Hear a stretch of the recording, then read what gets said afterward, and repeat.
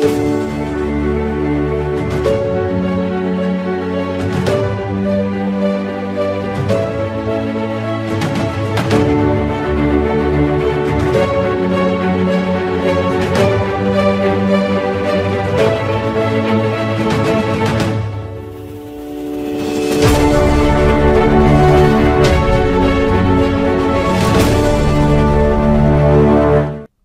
we are talking about Nigeria, and that's my new passion and love. I never knew it could happen.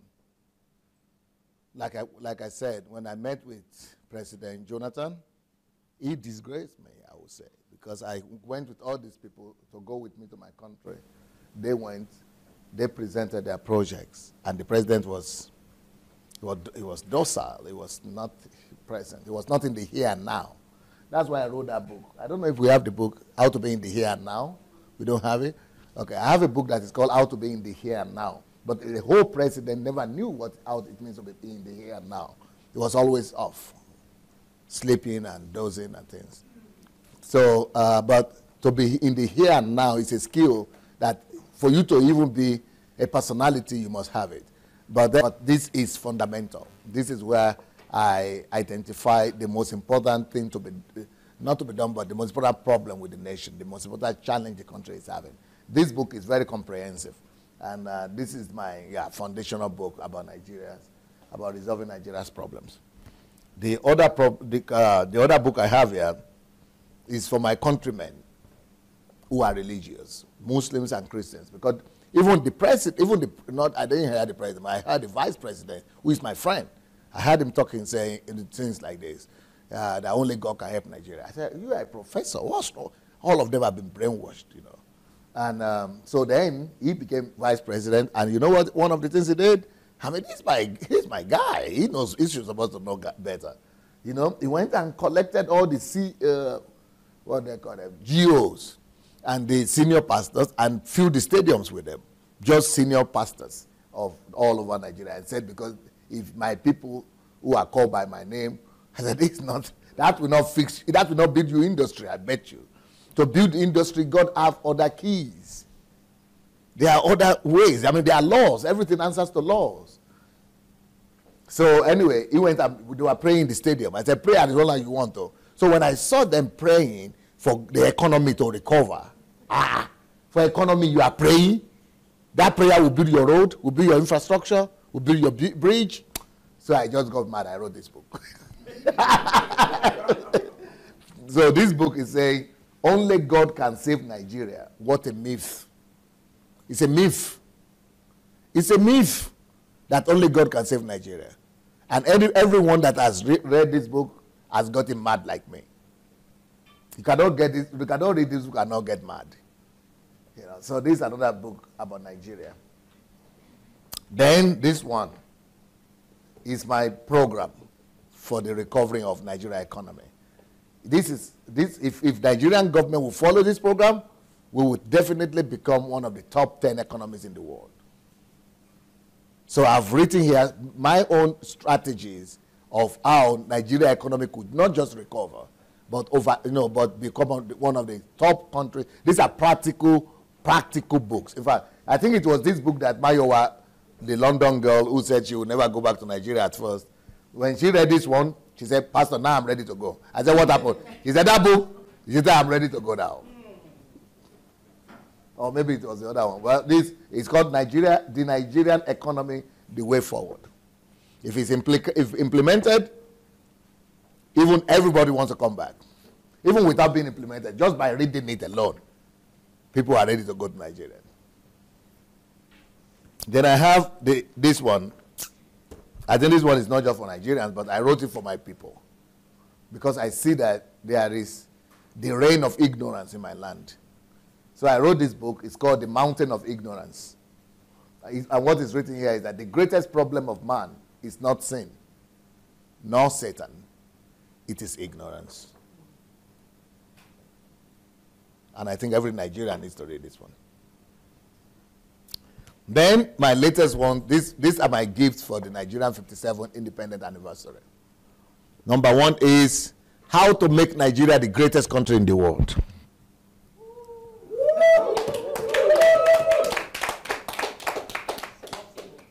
Yeah, but this is not a strategic book. This is just a book about motivation. It is just motivating people to know that it's possible, just to create positive, because without faith and positive, without faith in the mind of the people, nothing could ever happen. So this is your motivation now, to wake them up, to make them come alive. So how to make Nigeria, they will see the possibility from here. It's easy to see the possibility. Then the other one is how the Nigerian economy can overtake the American economy. These are my two gifts of Nigerians' independence, this last independence. And this one also is motivational, that Nigerian economy can overtake American's economy. And it is fact. By the time you see it, you know it is real. And this one is real. This one is real too. So you believe, faith comes. Because I'm going to write a book that's going to be called How to Bring About National Transformation Through the Power of Faith. Only people who have faith. That's why Chinese people, that's what is driving them. If you have faith, if you are positive, you are optimistic, you will turn any economy around. And that is, these books will help Nigeria heal. Because right now we are sick with skepticism. Nigeria is sick of doubt. Everybody is just doubting. That's why these books will heal the land, in the sense that if people will begin to will stop being skeptical and begin to believe, then the first thing you will see that most people begin to go back home. The second thing you will see is that people begin to work hard for it. The next thing you begin to see is that they begin to talk about it and infect others with the same faith and belief that they have. So these two books right here, Nigeria to become the greatest country in the world, overcome the American economy. Who can believe this? Who can say that? You need to have real facts. And these books are full of facts that Nigerian can do this. Okay, let's continue with our presentation. How do we get the books? Oh, okay. I don't have these books in Nigeria yet, though. I'm not even having time for Nigeria yet. I'm just releasing them on Amazon. Yeah, I'm just releasing them on Amazon. And anybody who wants them can get them on Amazon, Amazon.com or okadabooks.com for our people in Africa. Maybe we are going to release them in Nigeria soon. I don't know. I'm still here. But once I leave here, and this is what I want to tell people, because when I do presentations like the people say, hey, come now, where are you sitting down? You say, again, I want to say that everything I'm presenting now, they will begin to work fully only when I leave Ukraine. While I'm in Ukraine, I cannot go and get things done. I cannot go and sit down.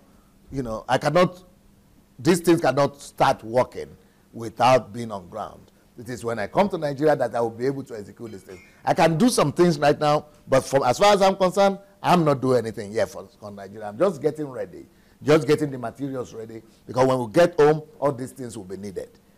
So that's what I'm just doing, preparatory work. Okay, thank you, man. Okay, can you put on the stuff? Hello? Yes. Not the video, just the slides.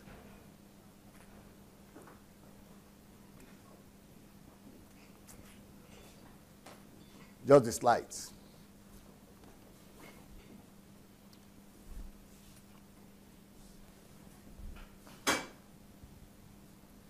Somebody might need to help Otumba there. Yeah, please help. Puska is said it. Pabonjite yemu. Pabonjite yemu. Hello, Dewoshki. Puska on said it. Avis daylight yemu. Can you put off the light here? Not a like, hey, Babusha. Put off this one.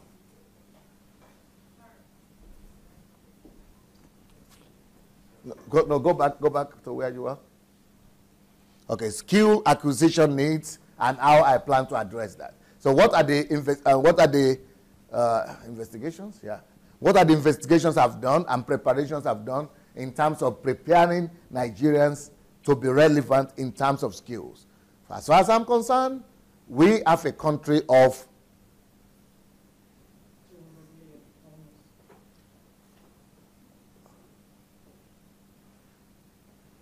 how do you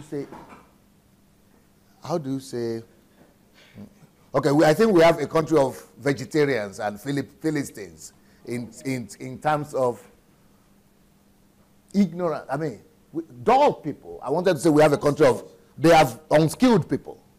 They have reduced us to a country of almost, I don't want to use idiots, but, what is a good word instead of idiots? People who are not skillful. Even if you want to have people to put tires in the ground, you have to go to Congo to import them. Even if you build a house of $2 million, you have to go, you can't go to the toilet there. The water won't run or something. They've just messed us up. Almost no Nigerian knows how to do anything. You call them intelligent, grown up, or what? Adults? Yeah, unintelligent. So they have reduced Nigeria to a country of unintelligent adults. And the only few ones who are educated, all of them want to become lawyers and doctors. Lawyers, doctors, architects, and who? Bankers and engineers. That's it. Engineers. The whole country is just like being reduced to just unfunctional people. Adults who are not intelligent. But the most important thing I want to address is the question of skills. We must make our people skillful and competitive. So how do we do that? Go ahead. Go ahead. Okay. I think I will need, I don't think I will read all this one, so just to save the time. So what are the things I want to do? I want to start technical schools, more practical schools that are, everybody is starting universities. I'm not interested in universities. I'm interested in schools that will be able to address these questions. So number one is architecture and building designs. Next one. Automotive vehicle trade. These are schools, colleges. We're just going to have colleges everywhere. Okay, next one. Aviation schools. Building and construction trade. Schools that will give college that will train people in these things, in these skills. Next one. Go back. Yeah, next one. Railroad construction trade. Just skills, college, practical college. Just like you go to England, a lot of our parents, they used to send them to England to go to universities. But because they couldn't pay or things like that, they couldn't get scholarships. Many of them just get diplomas. They do courses, they call them. Is it courses, correspondence? These are the kind of things they are doing them for.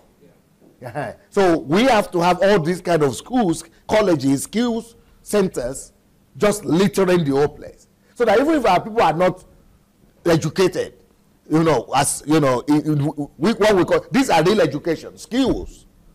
We should focus our education, our system from education to skills. Instead of getting education, everybody wants to say education. No, let's get skills rather than so-called education. That it doesn't mean anything to most people. Okay, next one. Railroad. You say, go back. You say, I'm concrete. I'm concrete in my research and in my target. These are concrete skills and concrete professionals. And if we are going to have enough professionals in these areas, we can supply the world with them. And we can have Nigerians providing answers all over the world. Not just medical doctors all over the world, but skillful people. They don't have to be educated, university, but skillful. Okay, railroad construction trade, yes? Maritime construction trade. Construction, health and safety trade. Health and safety, everybody just want to do medical doctor or nurses. Right? Health and safety, what is that? Go ahead. Civil and structural engineering colleges. Electrical, electronics, and electrotechnology colleges. These are all colleges that are existing in other countries. In our own place, if you have anything like that, maybe some faculty somewhere. We are talking of colleges. And there are even now, if people want to choose to go to universities, since these things are not universities, they are not even in the list to choose from. People don't even have these options. But we must have colleges like this that give them all these options. Okay, next one. Food technology colleges. Next one. Footwear colleges. We must have all those ABBA boys, we must give them certificates for their work. Next one. Mechanical technology and trades colleges. Real estate and valuation. Real estate, like in America, real estate, and even in Western world, real estate is a huge part of the economy. So we must raise people who are experts in it. Go ahead. Security and locksmithing. Right now what we have is just carpenters. But we must have just security experts. People who are prepared and have diplomas for them. Certificates. Go ahead. Surveying and spatial information services. Colleges like that. Who will produce these people? Go ahead. Allied health services. Not just doctors and nurses, but many other things that are related. Many things are related to things that people are not even being trained in Nigeria. Go ahead. Media colleges. Agrotechnology and farming technology. These are all schools, colleges that are supposed to be everywhere. Next one. Now, what I think about all these technical schools is my strategy is to start them in, there is something they call 6 geopolitical regions of Nigeria. So, put some here, some in this part, some in this part, So just make sure that everywhere, people don't have to struggle to travel abroad for. We should popularize skill centers. These are technical colleges. All these ones I mentioned, how many did I mention? How many were they? Go back. 18. There's 18 different colleges. Not just one college, but different colleges in different areas. So people will have options on skill acquisition. I mean, when they know that these are university colleges or just top colleges, not just some, like people in Nigeria have, what they call them, polytechnic. But just got polytechnic, what is there? But these ones are concrete, professions, skills you will get out of these places. So, next one. So, then I have my own kind of proposed training program that could include the following. An evaluation of the problems of the nation. So, just for you to have an idea of the trainings I'm going to be doing for people. Yeah, evaluation, I'm going to teach people to, I told you that I'm going to give them, we are going to discover 10,000 problems of people. But I'm not just going to tell them, I'm going to teach people how to evaluate problems of a nation. And how to also discover the value systems that are wrong there. And, these are just all kind of, go ahead. I will not go through them one by one. Keep on going. Yeah, so let's go ahead. Transformation of local governments. Okay, go ahead. Okay, so just for you to see the work I've done. Okay, go ahead. Go ahead. So, go ahead. You see, I have every state individually analyzed. That one I gave you a run down, but just keep on going because we will not have time to calculate every local government. You see, every local government is calculated. Everyone. Doesn't matter where you are from. The money involved and the calculation, all these things are done. Just keep on going. Keep on going. Then I have people on ground in Nigeria who are traveling to every of these local governments to analyze all their situations for me. So that's where we are getting all this information from. Go ahead. That's all. Okay. Is that the end of the slide? Okay. Now put on the video, please. So I told you that I have, where is the video? Just put on the video. I told you that I have a think tank in Washington, D.C., that I have my partners there, and I told you about a group that I have there that is, securing the finances, not just the finances, but the whole thing, including the finances. And that the thing is working, they are just working 24 hours on Nigeria and on how to make all these things real. So what I've told you right now is more my general vision, and estimation, but they are the team working. Now, this guy that is going to be talking to you is, have you ever heard of Disneyland? Anybody? Yeah. Okay, Disneyland. This man was the project manager when it was being built. He's a 70-year-old guy, over 70-year-old man. So he knows about spring. He was employed also by China when they wanted to start their revolution, the economic revolution, to bring all those things. So he has experience in these things. So he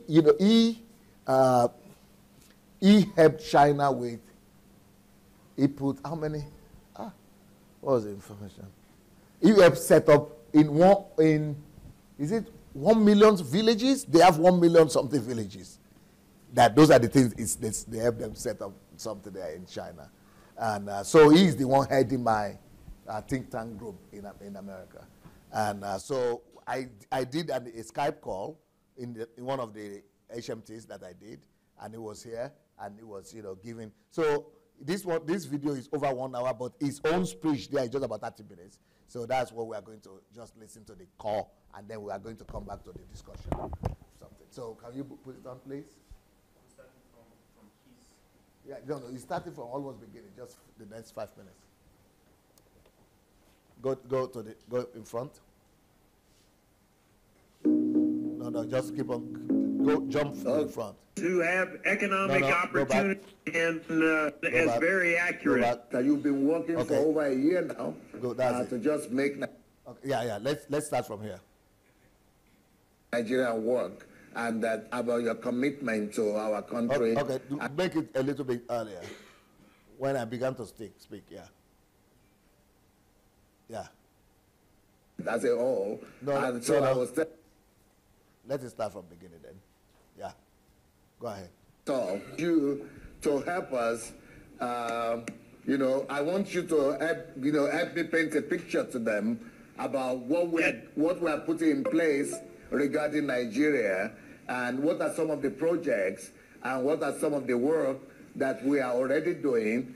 Your team and the team you put together, and what are the kind of thing that I'm telling them that we are going to see a new Nigeria in our lifetime, and that Nigeria is going to be transformed. And this is not just about religion, but we're talking about economic transformation, social transformation, and national development as a whole. And so I was telling them about the team, about your team that, that you've been working for over a year now to just make Nigeria work. And that about your commitment to our country and to the continent of Africa. Almost 2 years now. So, Brother John, please, here you come. You have the word. I will. You interrupt at any time you wish, Pastor. Okay. But I'll describe to you what we have developed as a vision and a plan. And of course, it is all subject to your final agreement once we meet and go over it in detail and in person. I cannot even go there to sit down with them to approve what they have developed. Summary of the vision as very accurate. That is, we are going to see Nigeria transformed in our lifetimes. Amen. And we are going to see the kingdom of God in every one of those 750 local governments. Internet, being literally and figuratively what our vision will unfold in the following way if our team in Nigeria agrees with it. Yes. We will deploy teams of 2 people each in each of the 7 districts. And they will have the job to take the gospel of Jesus Christ to the people in that district. And it will take them 5 years on the average for each team to reach every person in the district. They will start with the leaders. And once they've shared the gospel, they will turn around and say, we are not here just to talk to you, we are here to help you. And we would like to know how best we can help you, especially in light of what we regard as 5 very important priorities for each and every person in Nigeria. Of course, the first one is to know who Jesus Christ is, and it is through him that this transformation effort is taking place. Yes. Whether they agree with us or not is immaterial. Whether they live in Port Harcourt or in the northern provinces, that is of no interest. We will still take the gospel to every leader and every person in the course of this 5-year period. There is a second priority then. We will say we want to help you address or to deal with the most important crises that exist within your area. Are there people who don't have clean water? Are there people who don't have adequate housing or clothing or food to eat, or who need a job, or who are recovering from a disaster or terror wars or conflict of any kind on the civil basis? Or are there people who are displaced and have humanitarian emergencies that must be addressed? If there are, we want to make that our first priority for being of assistance to you. The second priority is that we want to deal with what we call chronic deficits. That is civil conflict, displaced people, corruption, addiction, and other problems. And in order to do so, we not only have monetary assets that we will bring to bear to either build housing or provide food or the other things, but we will also offer training. Everyone wants to do a project to help the people of Nigeria, and that is the most important thing, is to live out Matthew chapter 25, verse 40, where Jesus says, if you do this for the least of these, then you're doing it for me. So we want to reach out to the most needy people first, and then work our way up the chain to those who have economic opportunities and other things that they can offer. And in that training, we will offer an 8-part training program that will take, if, for example, a county executive or a district executive wants to do a new bridge or a new building or a new park in his community, whatever, we will say, we'll let you plan that project, but we also want you to go through the training that we have that relates to this. The training will focus on the 7 important parts of making the kingdom of God a reality in that community. From a biblical world, used to God who created heaven and earth, then from the standpoint of building the economy, then from the standpoint of improving education for all to receive, then the needs of the family and what a kingdom of Jesus family looks like, what a kingdom of God government looks like, what a kingdom of God media looks like, and lastly, what a kingdom of God church looks like. The training will cover 497 topics. It'll take 124 hours. So we basically are going to take them for a month and put them through interactive training that acquaints them the why of what we're doing and why we believe Jesus wanted to reach out to them through this effort.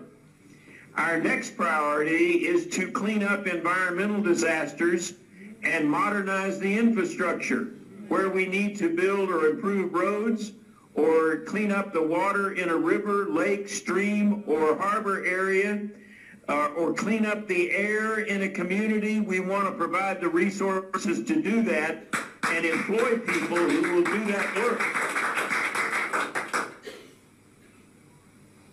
We want the best for the people of Nigeria in what they all share as communities, rivers, waters, clean air, clean harbors, and beautiful communities. And if we can meet those priorities, and we have money allocated for each one of them, the last priority we'll address is to do economic development projects that are going to produce jobs and employment. There are 13 economic sectors where this work will take place, and each province of Nigeria will have money allocated to it in each of these categories. But they must submit the projects to use that money. And if they don't meet our very difficult, stringent criteria for a project that is best practices on the world standards, sustainable, produces jobs, benefits the people, benefits the community, and we'll be there 50 years from now. We're going to say work on it some more until it meets those criteria, and when it does, we're ready to interrupt the funding. But we want projects in the agricultural area. We want projects that enrich the culture and history of each community. We want ones that do economic development. We want ones that do education, vocational training, and human capital development. We want ones that develop the energy infrastructure of the country in every community, as well as at the national level. We've actually allocated money at the national level for the national power grid upgrade and for power plant modernization. The next category is environmental cleanup. The next one you'll love, it is healthcare. We want to deliver the best healthcare that Nigeria have ever had. The best hospitals, the best community clinics, the best training for doctors to address the epidemic of cancer head on. We have a company that has a technology for dealing with cancer that if it is accurately diagnosed, that is the location of the cancer is accurately diagnosed, it is 100% effective and is done on an outpatient basis. It takes less than 4 hours with a follow-up visit in a month to 6 weeks to make sure it's all gone. And we've looked at tragic reports of the incursion of cancer among the people of Nigeria, especially breast cancer for women, which are heart-rending. Literally, when Pastor Sunday and I talked earlier today, I was meeting with his good friend, Bishop Terry Millender, explaining the cancer treatment process and showing him photos of the tragedy of cancer that is untreated and undealt with. We want to transform the health situation, especially in the cancer area and across the board for every one of the 170, 200 Nigerians. The next area of support beyond that is developing the manufacturing sector. Where there are existing plants that either can be reopened or modernized, we want to do that. Where there are new plants that are needed that'll produce jobs all throughout country, and we've allocated money for manufacturing to every single province, we want to build those plants. Stop. Can you stop? You see what he said? The next area is natural resources development. Just pause Where it. there are natural resources that need to be further developed, we want to invest in doing that. Do you hear? It says we've allocated money. You know, that's what I was talking about. These are areas, he's only talking about the areas the money have been allocated for, approved. And I want you to pay attention to, maybe to even write down, pay close attention to every area. But they cannot be released. They are not released yet, but they have been allocated. Okay, go ahead. With good enterprises, good jobs, and Nigerians controlling their resources, not anybody else.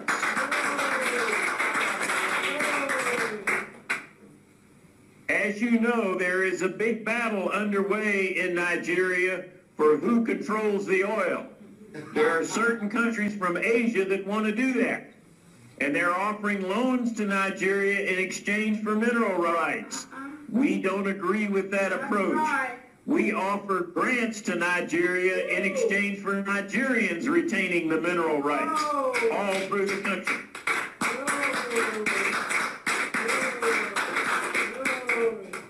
The next area of development that we envision is the rural areas. Farm communities, country roads, internet, all the things that are needed to make the rural areas as healthy economically as the cities are healthy. And the next area is the services sector. We want to train people in the best practices in any one of the service industries so that Nigeria is a model for Africa in what is being done in retail, wholesale trade, and all the many services that are there. and provide good wages for people who work in the services sector, and always that takes investment to get to that point. The next area of development is transportation. Every single province will have a budget for building up its transportation infrastructure, developing new roads, new bridges, and other things in addition to money that's available at the national level for transportation. The last area is urban development. That is the cities, the parks, the government structures, the infrastructure, the things that make the urban areas as appealing as they possibly can on the best standards.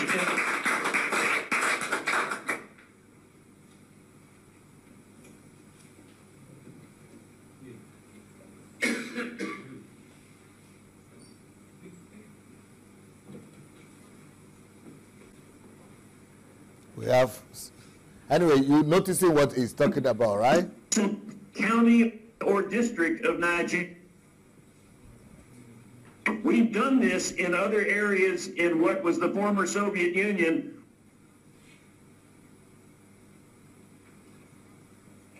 Offer the opportunity to the local community to do the things that are needed. They are very responsive. And where communities are not responsive, if we tell them what's going on next door in another community and what the other leaders are doing for their people, they are more interested in helping their own people, because the publicity that's going to the next county over, the next district, is too much for them to bear when their people hear this. And the man seated in that big pink chair will be the best spokesperson for these kinds of progress and changes, so that we can let everyone know this case and encourage it in every one of the 757 districts. Now, there are 3 or 4 projects that are what I'll call national level projects that I'd like to describe to you briefly. And we have these already done in proposal form with our friends who are managing these things, but you should know about them. The first is a data system that all of this information from each of the districts will put into. And it'll enable us to do what we call a needs assessment. So if somebody wants to come in and build an airport in a district and there's already an airport, we'll expand the current airport, not build a new one, and make it modern and new. But we need a system that will collect the data from all the teams and all the officials and all of the people who want to do projects, so that they can go through a systematic development process on the projects that they want to do. That will be run on the internet, each one of those, as well as trustees and project managers, so that we can develop the best projects possible in the fastest period of time. Now, once a project reaches the standard of being best practice, good design, effective use of money, job producing, and all the other criteria that are important, we will approve that project. It'll match the scoring criteria in the system and be then moved over to another data system that will be based out of the Caribbean and will be responsible for transferring the money to projects.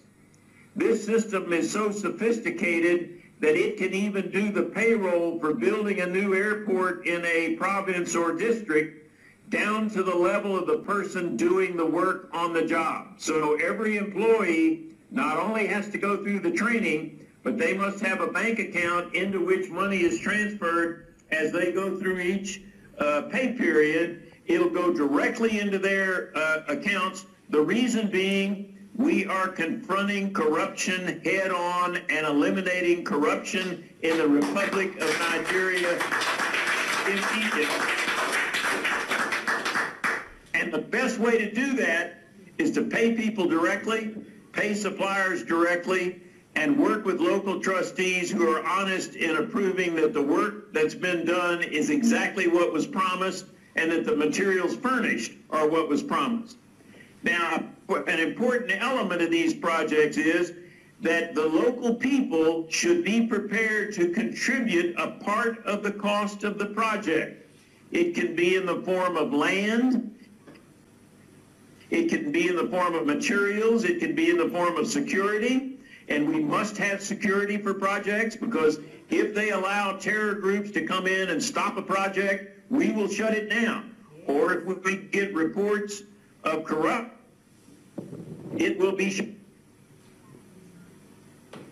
So we must have local cooperation to match the resources that are being provided so that everyone has a stake in the success of that project. And when it's completed, we will have a celebration joining together the people who did the work and the people who are going to benefit from it, and celebrate the outcome of that work in a very visible way and televise it all through the country so that everyone knows what's been accomplished.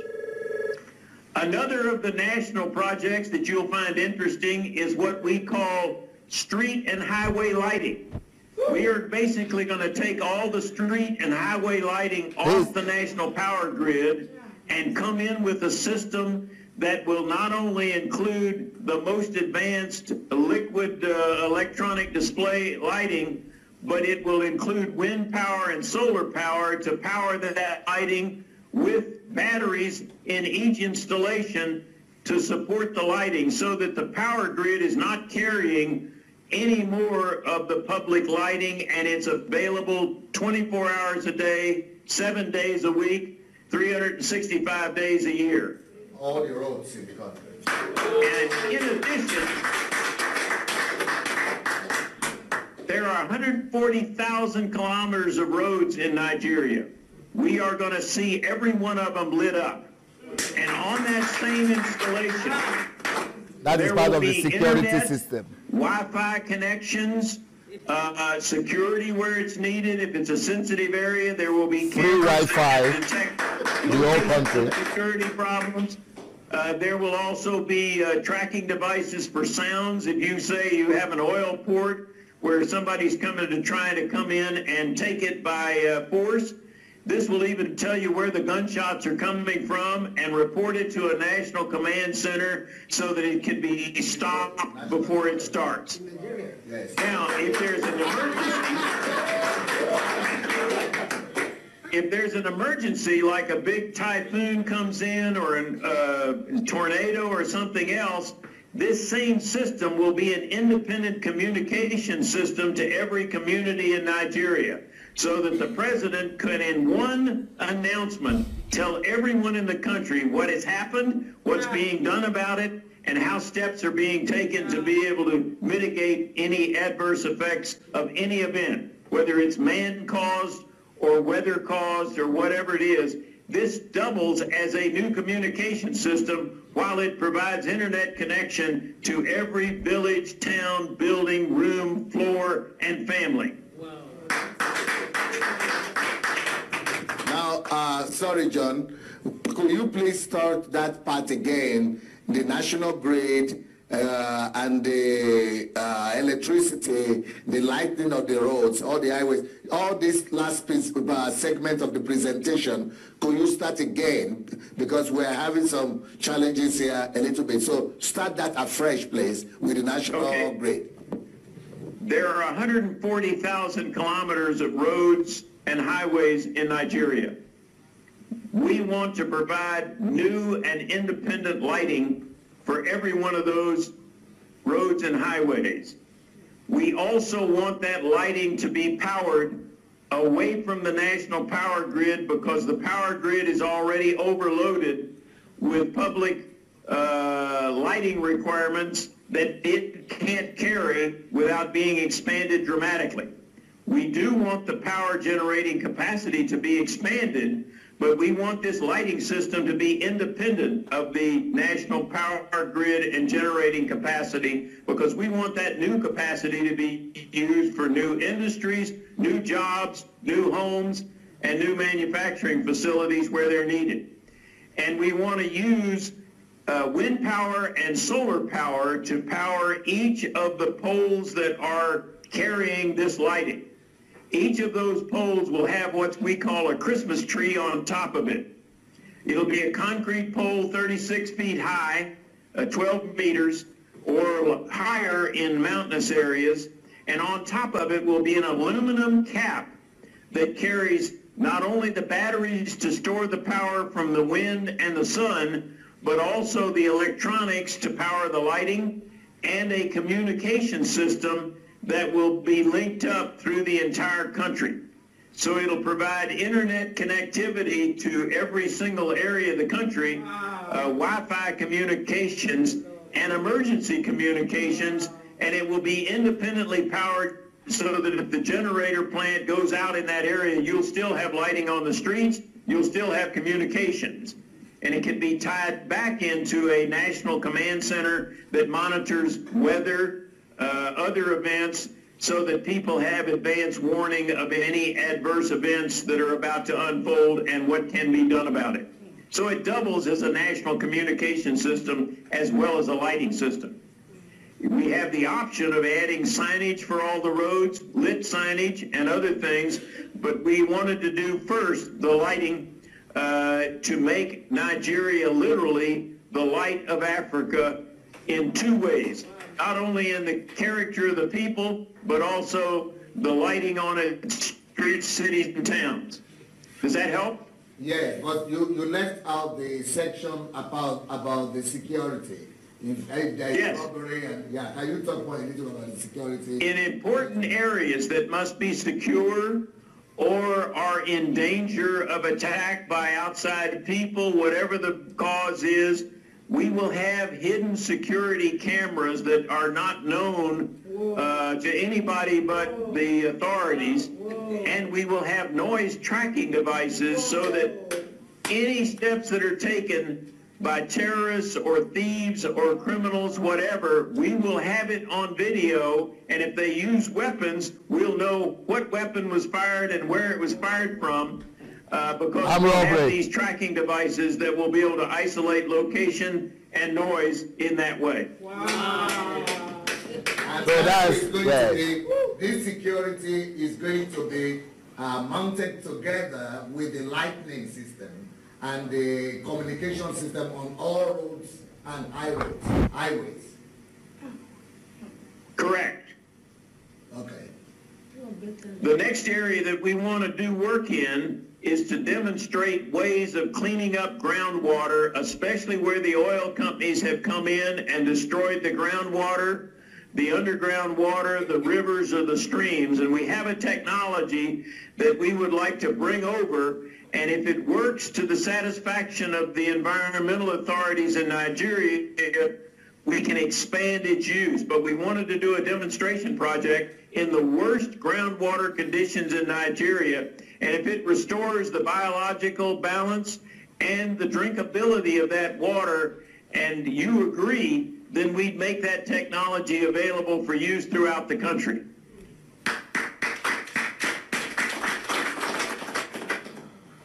And the last project that we've submitted a proposal on that we think you will like is this cancer treatment project.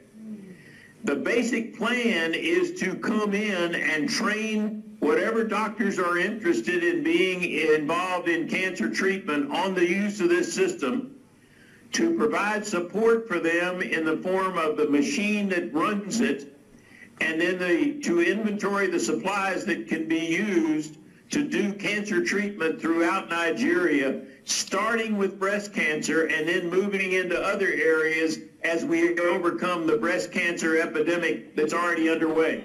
I just gave our mutual friend, Bishop Millender, a report on the incidence of breast cancer in Nigeria, and it's tragic what has happened because people cannot get good treatment on a timely basis or good diagnosis. So we have a company in California that has developed a very reliable treatment system that we would like to enable to bring into Nigeria and use Nigeria as the springboard for cancer treatment throughout Africa once it's demonstrated there and accepted. Now, these are hard things to implement in areas where doctors want to earn a lot of money, or they want to put you on chemotherapy that costs cost many thousands of US dollars and other things. So we are basically working around them to provide a low-cost, highly effective treatment system that uses what's called cryoablation. That is, a needle probe goes to the area of the cancer. It's detected by a sonogram, and the needle probe is positioned right in the middle of that cancer tumor, and then it freezes that tumor for a stipulated period of time and then gradually unfreezes it so that all the cancer cells are killed and absorbed into the bloodstream, and then the needle is withdrawn. So it's a 4-hour treatment. It requires a Band-Aid on the area where the needle was inserted, and the patient leaves on the same day they came to the doctor's office, and they don't have to take anything except a painkiller for a half a day, and then they come back and get it checked after a month. It is so good that we want the people of Nigeria to benefit from it as a part of this. So that gives you a sort of an overview, and the man seated in that beautiful chair at the head of the room has ideas that go far beyond ours, but we want to know that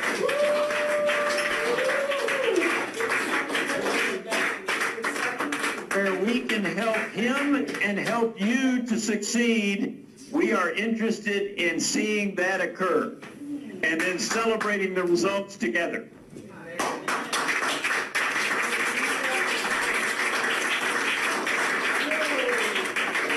Any questions Okay, so from the hall?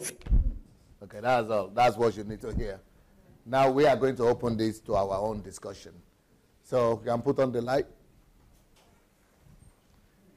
Yeah, so you can come close and let's go around. And can I have a chair? I'm going to sit here, and Professor and Otumba will come and sit with me.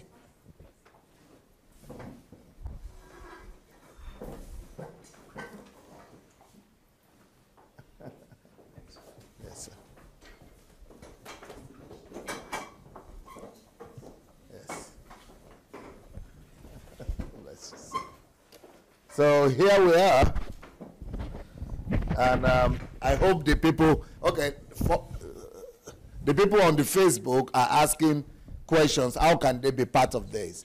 And the first part also, Julia and team, you did not provide them with the information how they could be part of Nigerian Transformation Team, which is go to Sunday Adelaja blog, sundayadelajablog.com/Nigeria, sundayadelajablog.com/Nigeria. They can go and read the information they are enjoying if they want to, and we need to write that in the former first part as well. And now, and anybody who wants to be a part of this or want to inquire some things, you could just go to that place, sundayadelajablog.com/Nigeria.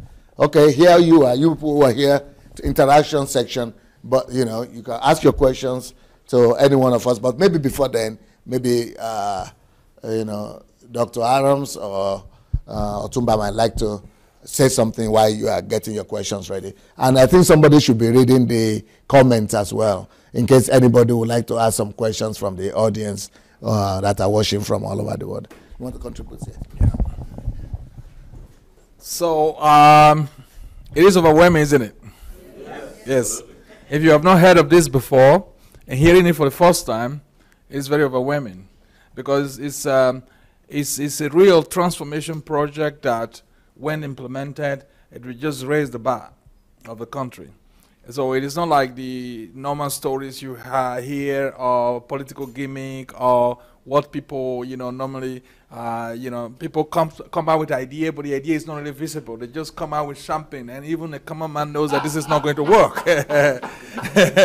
But this is detailed, and detailed. Anybody that has run a project before knows that this is a well-detailed plan that is going to work, isn't it? Yes. So I am excited, and I am sure that you are excited, and a lot of people are excited about it, because basically Nigeria has suffered so much. And all of us here and everybody back home, if they wake up every morning they look at the situation, they wonder why are we here? Why is the situation like this? Because everything can be different, and it could be different, so that people, great minds, have not been allowed to contribute to the system. So finally, I'm very pleased with what Dr. Sunday has put together, and I'm glad that I'm a part of this team, and I am ready to contribute everything I can within my lifetime to see that this project succeed. So thank you very much.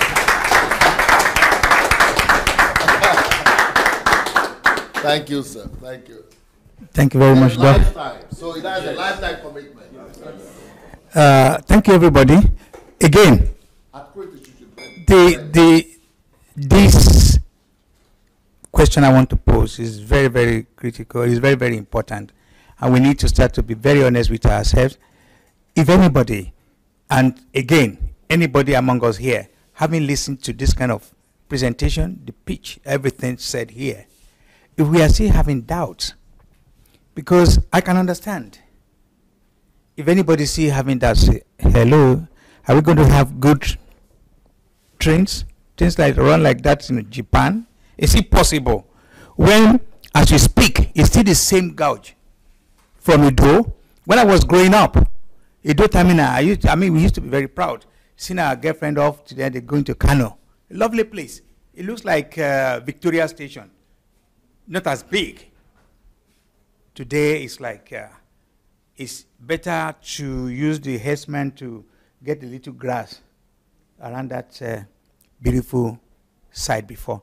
So, it's acceptable, it's understandable if any of you or any of us still having problem or doubt. Do you understand what I'm saying, sir? Yep.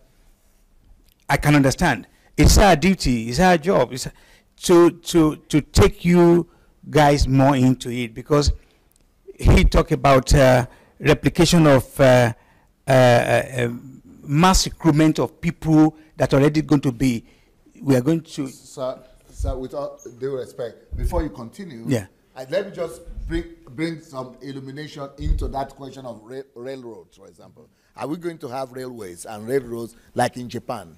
Your uncles, your cousin, sir, Dr. Shorunke, might be watching right now. Yes. He got some people together in California, and he got involved, he got himself keyed into United States program to build rail station in Nigeria. This is a $5 billion project, and the government were ready, American government was ready to finance it.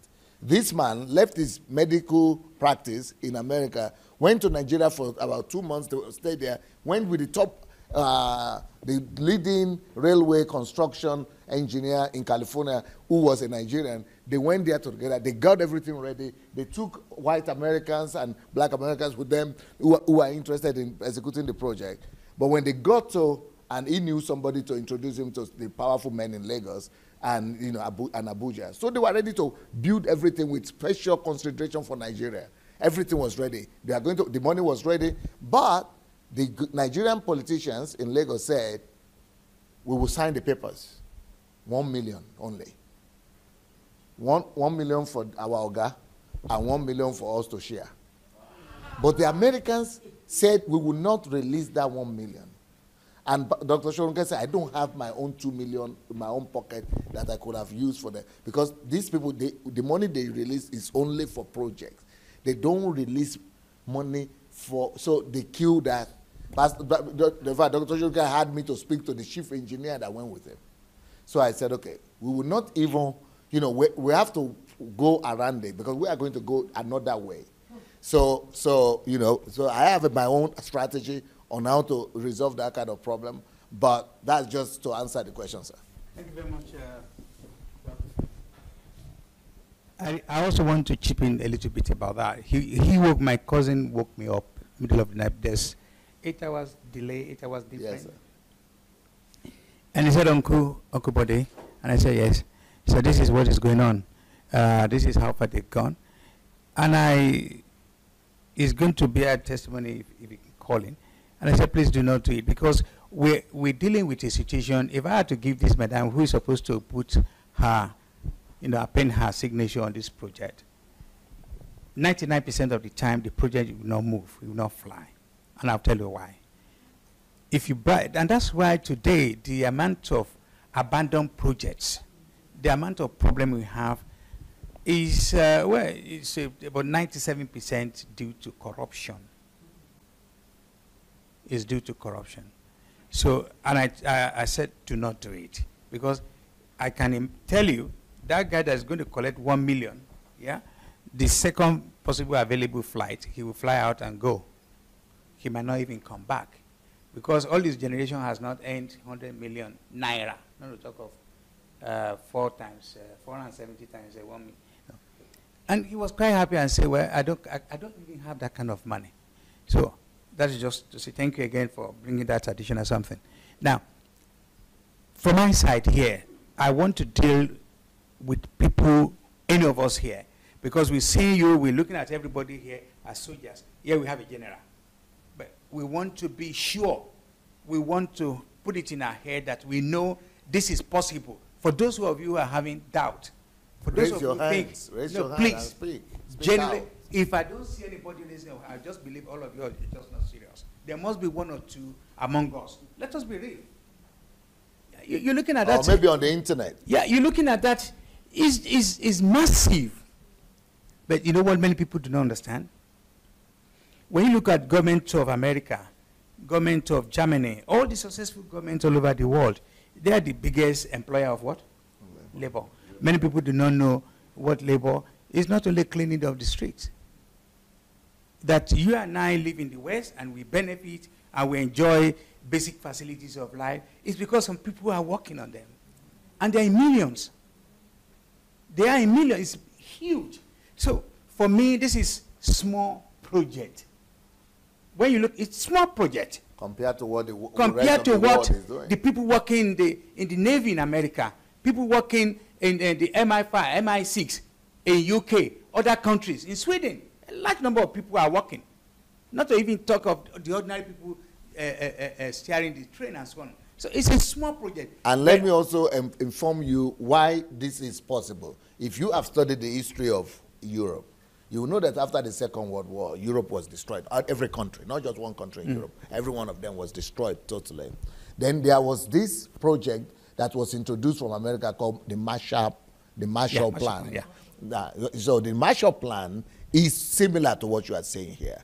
But the Marshall Plan was for every country in Europe, like 50 countries almost, the Western countries. And they were able to, in the next 10 years, just raise up the whole country again. But now, the Europeans didn't have the issues that we are going to be having with mindset and the value system. But all these infrastructural things, all these things, America alone helped them to do it. And some of the people that are working in my own, that guy, that is just the head, the people in the team, some of them worked, he himself participated in the Marshall Plan for Europe and for China. So they know exactly what Marshall Plan is about and what to do to really make things come about in Nigeria. So we are working on it, and it's not just me alone. I'm just the guy they know. I'm just the guy there, that is, I'm the Nigerian there. You have the vision. Let's be realistic here. Yeah. Because so far up to now, we are dealing with visionless leaders. That's the truth. People who does not know how their bedroom, how their backyard and all sort of things should look like. How a hall and all that kind of thing. Because if you don't have that kind of vision, know exactly what you want, what kind of jacket, what kind of whatever you want to be, it's going to be very difficult to lead others. So if you have somebody who has that kind of vision, the worst we can do is to embrace. That's the worst we can do. Frankly speaking, let me tell you another thing which I've never told people. This team of people, especially those who are going to solicit for the money, every one of them, they were always saying the same thing. They were saying, we are approving this project because they are presenting the project. It might be, who is the head? Said, is he going to be the president? They said, no, it is not. He's a pastor. He's not interested, but we believe in him. They said, if you all believe in him like this, if you had agreed to be the president, it would have been a good thing. We would have been more relaxed. But you see, I say it's not about president. We want to do this not as a political thing at all. But we want to use the power and the force of zealous people, ambitious people. What's the word we are using? not passionate. What's the word? Obsessed people. Fanatic people about restoring their country in a generation. And they were saying, then you people have to believe and pray that God will bring responsible, because political people will still. Yeah.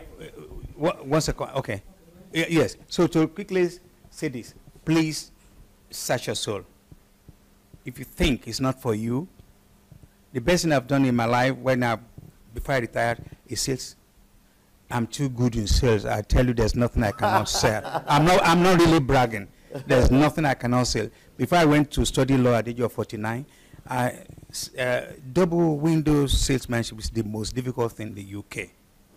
But if I give you an appointment and I come into your house, I might not live until the second day. I will sell that window. Wow. Because there are 13 lines of pitch you have to follow it. So again, please, I want us to deal with issue of is it possible or is not possible, because we want to rely on everybody here to at least start with we are looking for how many thousands of people, so we have this minimum. We want to make sure that at least each of us can start a project. Yes. Yeah. Yes, Let me get. Just two issues that I want to raise. Number one is, you were telling us about the rail. Okay. Yes. You were telling us about the rail project that got disrupted because people were asking for bribe. Are you kind of along the government with this project? Because there's no issue about is it too big? It's a reality. It's going to be done. But are you carrying along the government so that when you get there won't be anybody asking for bribe and this? Then the other thing is that Professor Imafedon said this morning that, or this afternoon, that technology, you can do everything by technology now. You can do anything from any part of the world. Is there any way that you can remain here and your other people can go and start the project? Yes, but they will not release the money. Okay. They need to, that's with the West. That's just the way they have put. It's not about technology. It's about the money. Okay. Without the money, anybody can start project, but without money, you cannot do anything. Okay. That's the bottom line. But concerning the first question. Exactly. I want to. Okay. Concerning the first question about the bribe. The bribe, that's a big question. But I've dealt with that a lot here in Ukraine. So God has helped me. And I think God got the right person because I'm prepared for that one. So first of all, I have two advantages. One is the fact that, in the case of Dr. Shoronke, he needed the permission and all that because they were working with the government. So, they needed the government of America, needed the government of Nigeria to sign this thing. Because they were building that, the whole structure, the whole network of train station is a government project in Nigeria. And without government, I think you need government permission. So for us to go to begin to do that kind of thing, I would not do the way he's done. He's just come from America with, people, businessmen who want to do it, and government, they want to release money. But I would not do that first. Before I get to the stage of those kind of projects, I will be doing the first stage of the work, which I think is the most important one, which is the civil society, NGO, preparation of people, raising out of individuals, doing massive, grassroots preparation of people, the tedious work of getting the mind of people ready, preparing 1,000 people every week to do without that, if you don't have the people force and the people power who are fanatics and whose mindset has changed and whose value system has changed in their thousands, you don't even start doing projects like that. So what I've done in Ukraine is that each time I want to push any project, for example, I wanted to stop pornography, showing pornography here in this country. And they were the owners of the television and they are sitting in the parliament there. So how can you stop pornography and showing of things when the owners are the ones in parliament? They are the ones to vote for against it. They will not. That's how they are making them. They will not vote against their own, how they get what gives them money. But because of our moves, because of our presence everywhere, and because we had released the army of NGOs and social activists and people everywhere. So we just arose one day and said, this is going to be done. And then we went and, besieged the parliament. And they were not going to go out of the parliament until the thing is done. And then that is one. So we resolved that. We got that done. Then another thing we wanted to change in Ukraine was there is something they call tramadol.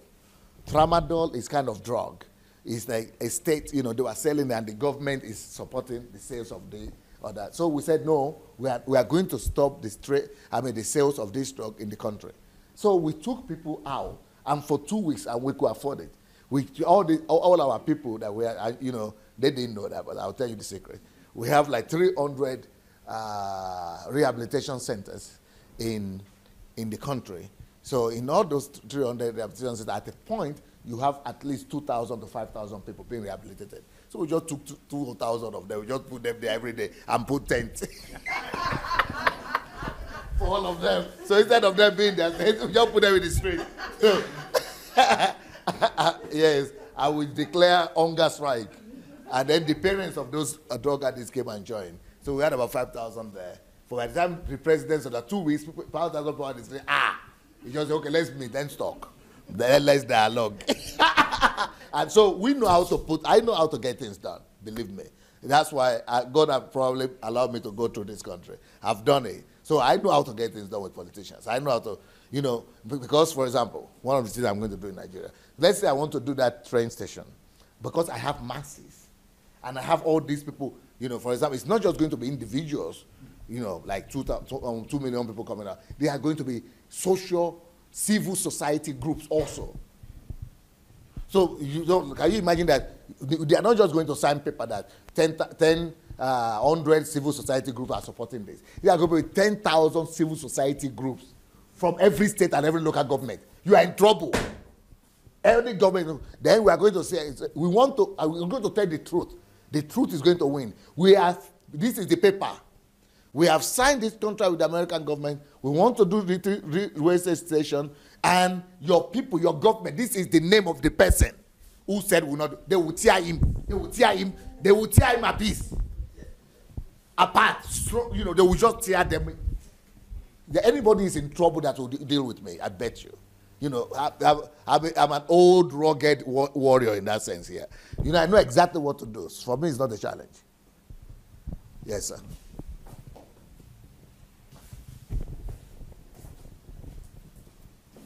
Since you are the engineer and the pilot, and with the testimonies we are hearing from you, I believe we are getting charged right now and ready to move.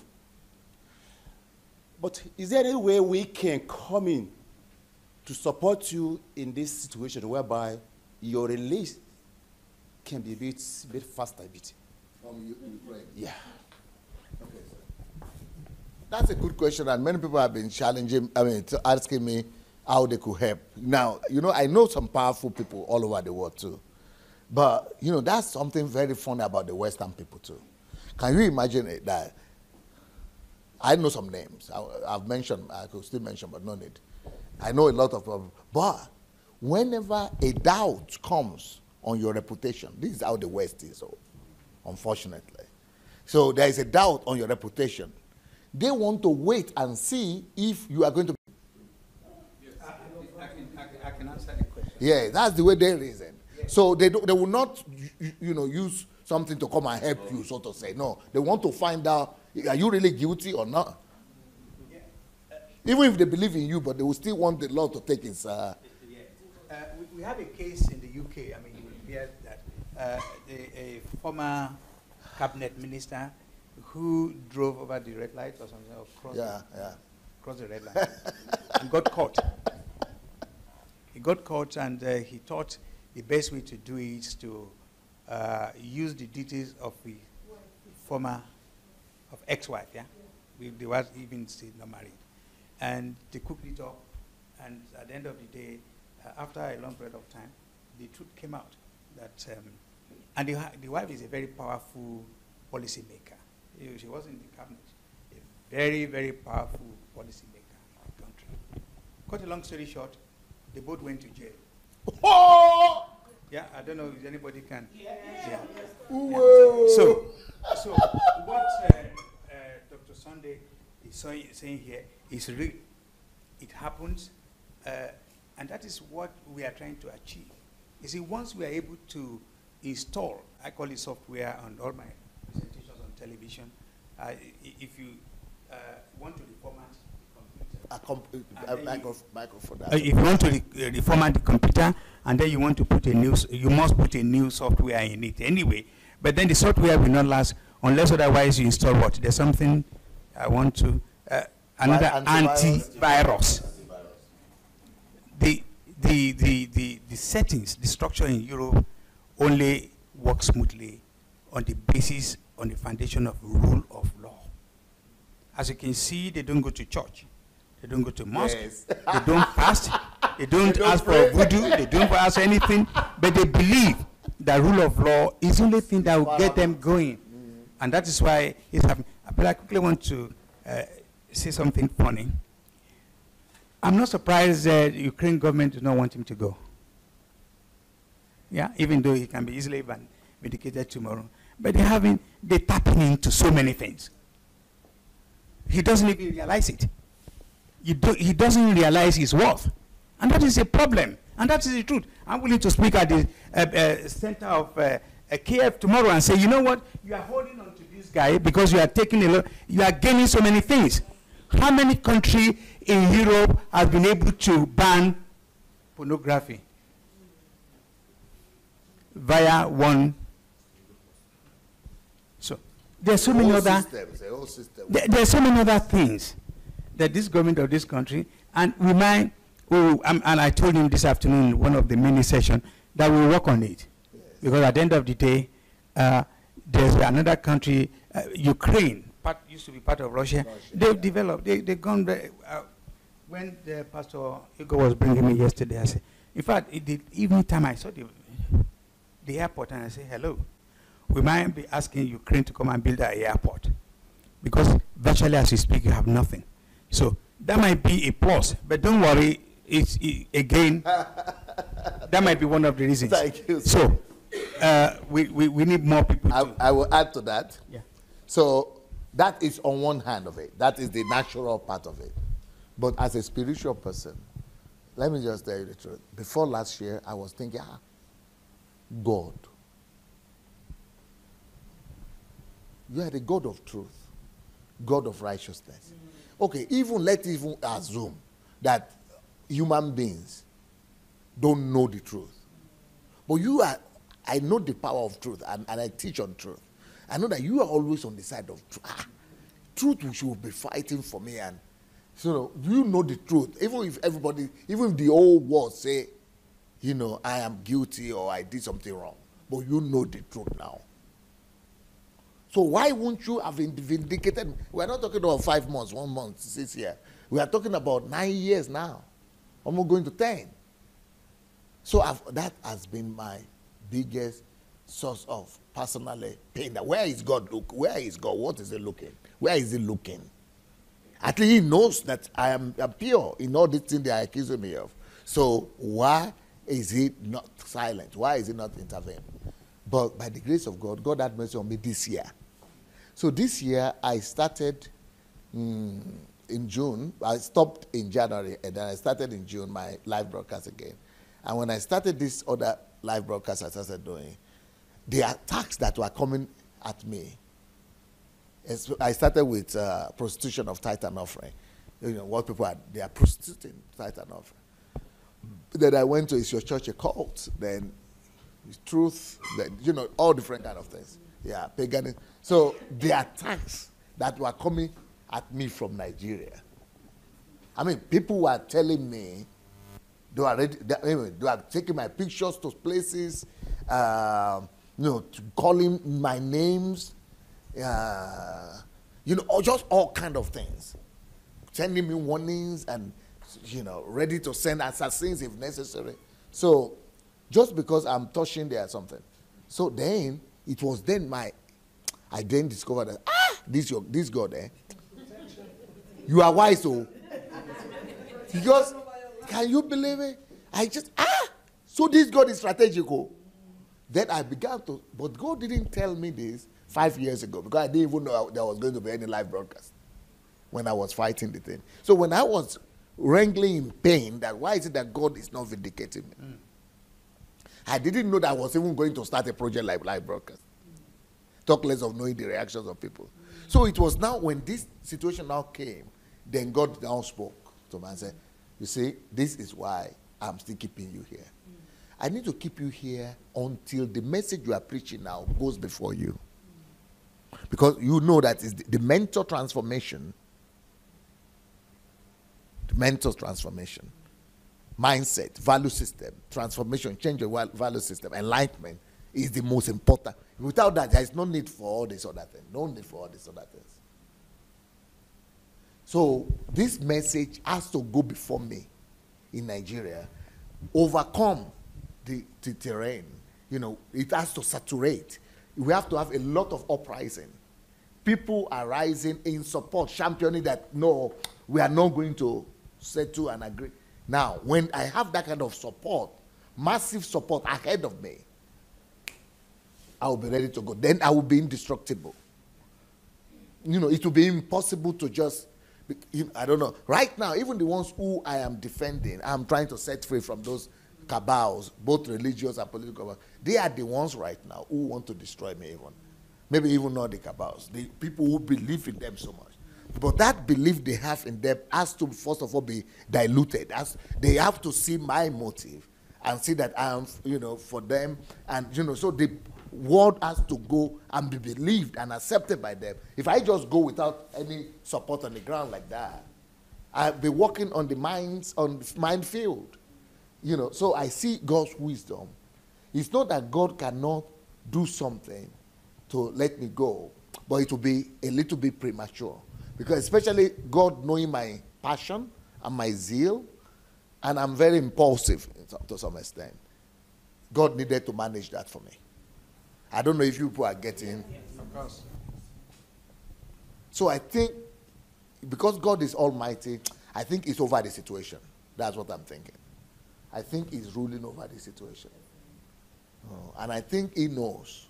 And I think God's time might still be the best anyway. Even though we see the need that is urgent, but because he is God, I think he might know some things that we might not totally understand yet.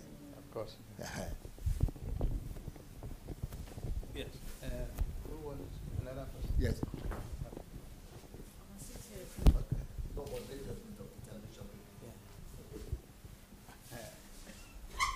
Yeah, sure. All right. Mine is not a question. What I want to say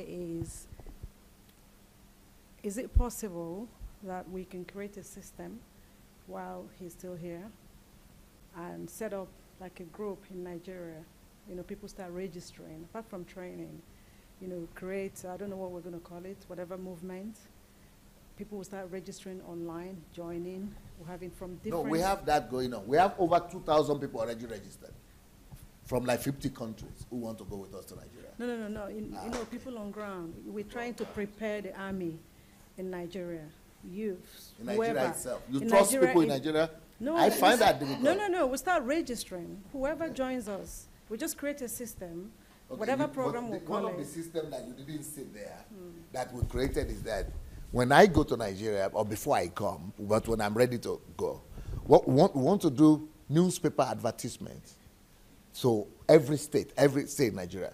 And we want to recruit, for example, want to just throw it out there and say, we want to do training for everybody that is ready, that wants to see Nigerian transform and is ready to pay the price for it. That's the way it is. We are giving you scholarship for training, and we are going to feed you 3 days a week, and we are going to give you stipend. But we want to recruit 100,000 people.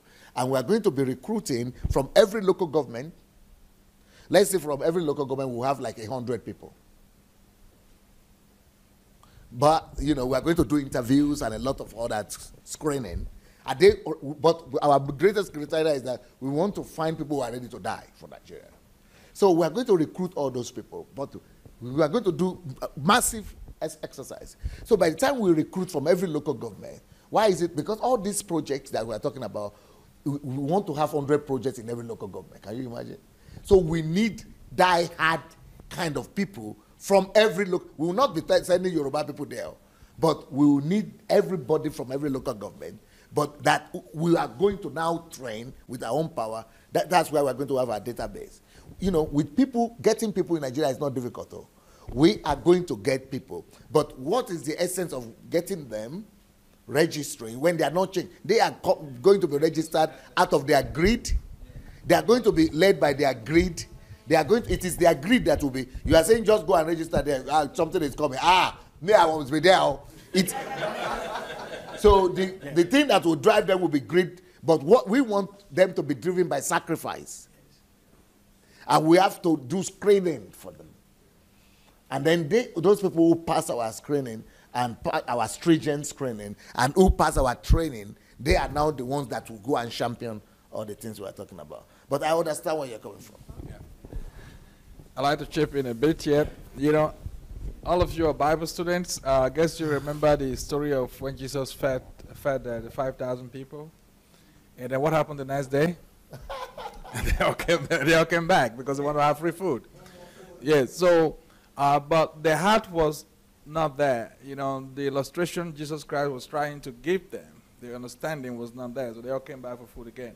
So that is the type of situation you don't want in Nigeria. Because in Nigeria today, you know, we have done it in a different field that we just announce, say, okay, this is going on here. Everybody will just come, you know. Because people want to benefit. They will ask you, what is it for? Free food. Free food, free everything, okay? But that is why it is very important that the mindset is changed. It is not so that initially the mindset of everyone is going to be changed or these people are going to be changed, but there is what we call the willingness to embrace change. You see, those who are willing to embrace change, those are the ones we are looking for. Yes. There are a lot of people who just love the way things are in Nigeria. They love the chaos. Those ones, they will be the last ones that come along. They will be dragged along. Yeah. But the first group of people you need are the ones who are willing to accept change, who are tired. They are really tired and, you know, of the suffering, and they are willing to sacrifice something for it, sacrifice a great deal of what they have for the liberation. And those are the ones you need. And I have seen some of those, and I have had contact with some of those online, people who write me daily telling me, oh, we are tired, we are tired, we are tired. What can we do? You see, there are people who are waiting for action, but it has never been such a comprehensive program. Although we have recommended something to the government, we have sent proposal, we have to mobilize people, citizens to action. But nobody's willing to mobilize citizens to action until today, until now, until this project that is going on and is going to start in Nigeria. So it's going to be a paradigm shift of the people that is going to take place in Nigeria. And you know our people, they call them follow, okay? So once you have a set of people who are doing that, and it becomes the new cool. So everybody says, you join them? Okay, make I come. Yeah. Well, Mrs. Abiola, you know, I feel that it's not question that you might have, and not just you and all of you, but contribution. Maybe you want to tell us your feelings and your, you know, what you are feeling after seeing this little, presentation. What is going on in your heart? What are you feeling? Yes, sir. Please, can you face that side? Yes, I just still believe that the mindset is the number one thing. Yeah, the most important. If their mind is changed, if their minds are changed, and then they are ready, they will follow. They will follow, and they will understand why, you know, whatever we bring will have meaning to them.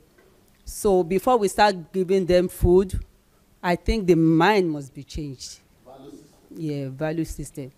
And then we can start educating them and then bringing food so that they can stay.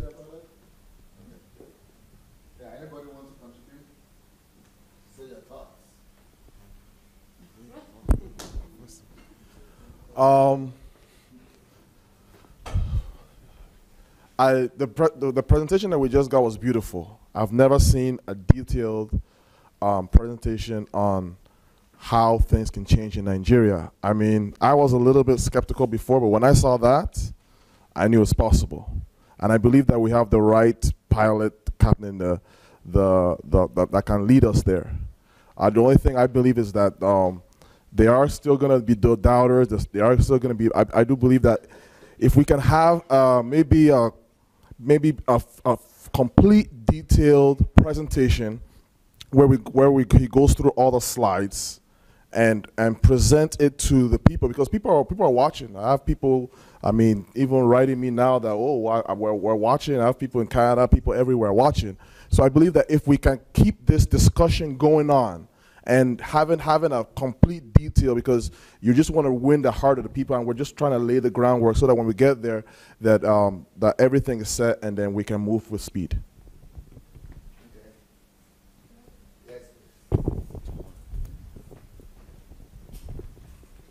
Yes, so I'm actually going to sit down first. New generation. Wait, so you mentioned that regardless of, how the leaders will react, you're still going to go around them to do it. So my question is, how do you think they're going to, what do you think they're going to do? What actions do you think they're going to take? Will they be happy that, someone else is doing all the work for them, and, or will they be angry because they're basically losing money, in a sense, due to the fact that they won't be receiving money from corruption, poverty, embezzlement, and all those other factors. So how do you think that these leaders are going to react because we're practically invading their country, and we're basically taking the power from them and doing what they should have been doing. So my question is, how do you think they're going to react?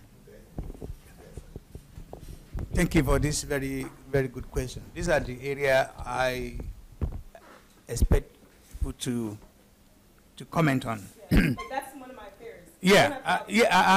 I agree with you totally, because like Riley said, these are people whose main preoccupation, their hallmark, and they do it very nicely. And the only one thing they do is that they have achieved one goal, and the only goal is that they are able to brainwash. They work on the senses of the people. So what we are planning to do is to bypass that. Yay. To work in such a manner. Brilliant. Yeah, we want to work in such a manner that we will not touch them. We will not even get them to understand what we are doing. Brilliant. Because time will catch up with them. Otumba got it. Exactly. You understand me? It's going to be a time, and when you look at most of the museums, I don't know how many of you that study history, most of the museums in most of Western European countries are properties of people who stole the commonwealth of the people. You can Google it, you can find out. Most of them. The big houses you see at one time belonged to those thieves. The thieves. The bourgeoisie. Yeah. And the first king of is France, Napoleon. He said all these things before, that the best way to keep people, to keep themselves in government, is keep your people in permanent poverty. Then you can, yes, we will bypass them. We will get people. And as the doc said, we are going to radicalize people, like Boko Haram did. Yeah? We are going to radicalize people. Because if we don't get them radicalized, get them to change their opinion about governance, because a large number of people are waiting for crumbs. They don't even want the main part of the bite. They just want something like, you understand me? Crumbs. So we will not go their way.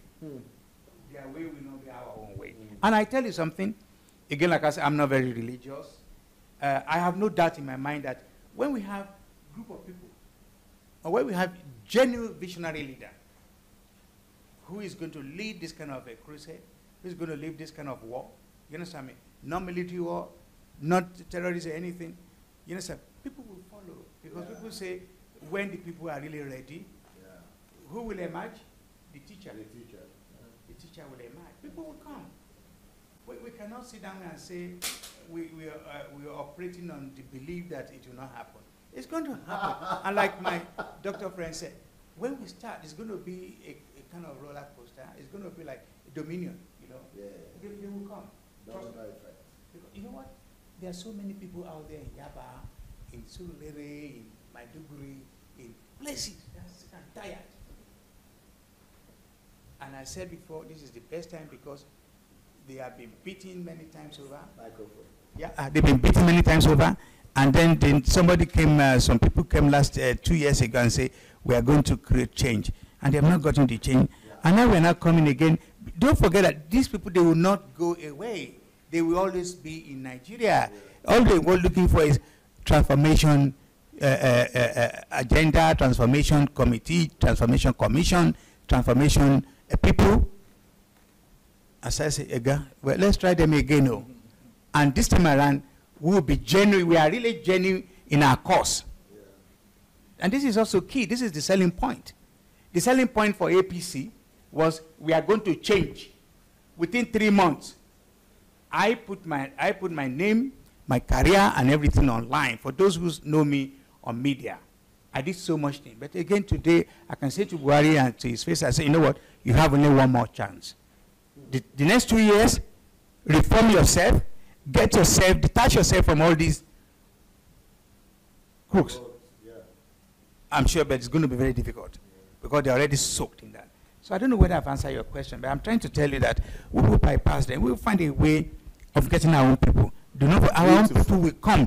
The pristine people who are genuine, they will come, they will join this movement, and they will make it happen. Yes. We're not going to get everybody. Yes. You understand me? There's still some people that will hide on to, oh, by the time they release my brother from jail, the money he stole, the money they hide in their backyard, we will share. I will add to that. Yeah? Have I? Yes. Let me. Can I add to that? That first question. The addition that I will add to that is that, you know, when we get there, when we begin to come, they will be laughing at us. Their pride. I just know how people will behave. Their pride that they will be saying things like, there have been many people like him before who have spoken. Nothing worked. So it's not, he doesn't know where he's coming to. This is not Ukraine. No. This is not Europe. Oh. You know, let him come. They will be betting, and they are very sure that we will fail. So because of that pride, they will, you know, what do you call it? That arrogance will cause them to be, is it complacent towards? Yeah. It will bring them complacency that will not make them to be able to do anything to stop us. And then they are also going to be, you know that story of the frog, the best way to cook a frog? So put it in the warm water and put that warm water into on the stove, yeah. And then you put something gradually, the heat, the gas, gradually, it's cooking, and it's getting warm, and it likes it. It will not jump out, though, because it's not, if it's hot, it will just jump out. But if it's just warm, it gets used to the first initial warmth. And that's what its mind has recorded. But when it's getting hotter, it doesn't even notice it. It recorded that first initial. So what they will record is the first initial, the fact that we have not acted. Because what we are going to do when we get there is that we are going to do nothing. In their own estimation, it is nothing. Because we are not going to have effect at first. Because what we are going to be doing is just talking to people, Training. We call it training, but they are not seeing any effect. Nothing is strengthening them. At first, nothing is strengthening them. So they think, it's just something. But which is good for us. Let them underestimate us. And let them say that we are not going to do anything. We are failures already. So, but by the time we are through, our people are just, we are busy with another thing, getting people's mind ready and getting as many of them equipped as possible. Now, what will begin to happen is, by the time they begin to notice us, they will now come and say they want to use us. That will be their next step. They will come out and begin to see the little moves that we begin to make, the difference that we are making. This, some people from their, because some people from their communities will begin to tell them that, they have started a microfinance bank. They have renovated that school. They will then begin to come to us and say, this is my constituency. I am the representative here. I am the something there. Let's partner so that we will give you the permission and the freedom and so on. But you are not political something. We will take the credit. Basically, they will just say, let us take the credit. You run the term. Use your money, and they will be taking the credit. And see, they will be then also, the next thing is that they will discover that since we don't have political ambition and we don't want to compete with them, they will say, okay, let's partner. So they will now be telling people that we are together. Yes. They are our people. They will be using us. Which is, we are going to be very tolerant as well, initially. Let them say anything they want to say, but just let the work go on. We are not going to argue with them and say, don't use us or something. No, you want to use us. But we are going to get the work done. But then we will also use them because since they are seeing that they are using us and it's in their interest to also help us get some things done. That's the way we are going to approach it. Then, but it is the things I spoke about, like having the detectives and having the detectives and the secret services and the lawyers, and so that those are going to come into force at the point when we're already powerful. Not powerful in politically, but powerful en masse. When we already have a critical mass of people that are ready to die. And when we already have, all our 10,000 NGOs represented in every local government. When we already know that at least millions of people are backing us up. And they know us, and they are ready to defend us. So it is only that point we begin to say demand for things to be done, and you begin to use it. So a lot of things that I see that we are going to use. We will not be very different in any form or shape. Yes, sir. And I want to also share this with you guys. Many people do not know the crave, the urgency to change is more pronounced in the north. Yes, than the south. I say this with all full whatever. There are few northerners. They are so powerful, and because they finished the University of Maiduguri, University of Zaria, blah blah, so many universities there, and they're highly motivated, they are highly educated, and they have no job, and they're sick and tired of their feudal leaders. They're genuinely looking. So when they see this kind of project, Doc.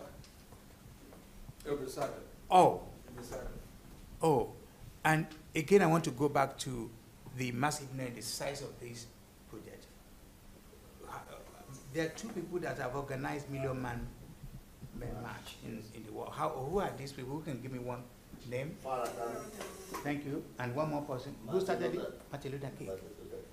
So you can imagine the amount of work they put into it. So the last, these two people are going to be the last. So we can also have, I'm not trying to patronize anybody here, Sunday Adelaja could also be another one. This is how history are made. Am I making sense? Yeah. So we can do it, but this fair do not have that fear. We expect you to bring 2 or 3 or 5 people on board, your own can, and you understand me, who is replicate. So all what we need from everybody here is the ability to convert, to tell others and say, you know what, that's it. Oh, I have a long list of friends. I'm not going to tell them about it because I know they say, Otumba. Even they in fact, they're professors in their own right. You understand me? But I also know some few peasants I'll talk to, and they'll be too glad to follow me. So they must not be from the University of Manchester or Liverpool. No. You understand? We may not need this kind of people. So it's going to work. You need to just have faith, but faith is not good enough if we don't have the faith. Yeah. Have we follow-up question? Well, you guys even answered my follow-up question, because I was going to ask how we were initially going to start all of these projects, because if we were to go by force, No, I just used the word. We are not going to. Yeah, so you just answered my question that we're going to start off with the masses first, and so thank you. Yeah. Okay. Doctor wanted to add to that. Yes, what I want to ask to that is we're already doing it. We're already doing it because what we're doing online daily is already a big part of it. You see that the message is growing all the time. And what is going to happen in the next few weeks is that I'm just going to, at least for my side, I'm just going to amplify my voice a bit more.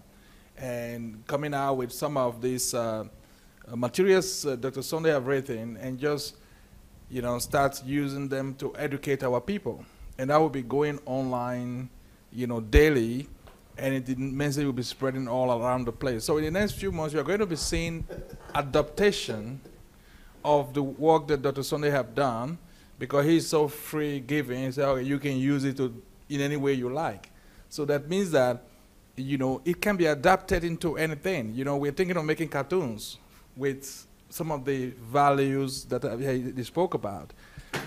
These cartoons can be on magazines, it can be on a simple Facebook, it can be on a little 5 minutes animation, games and everything.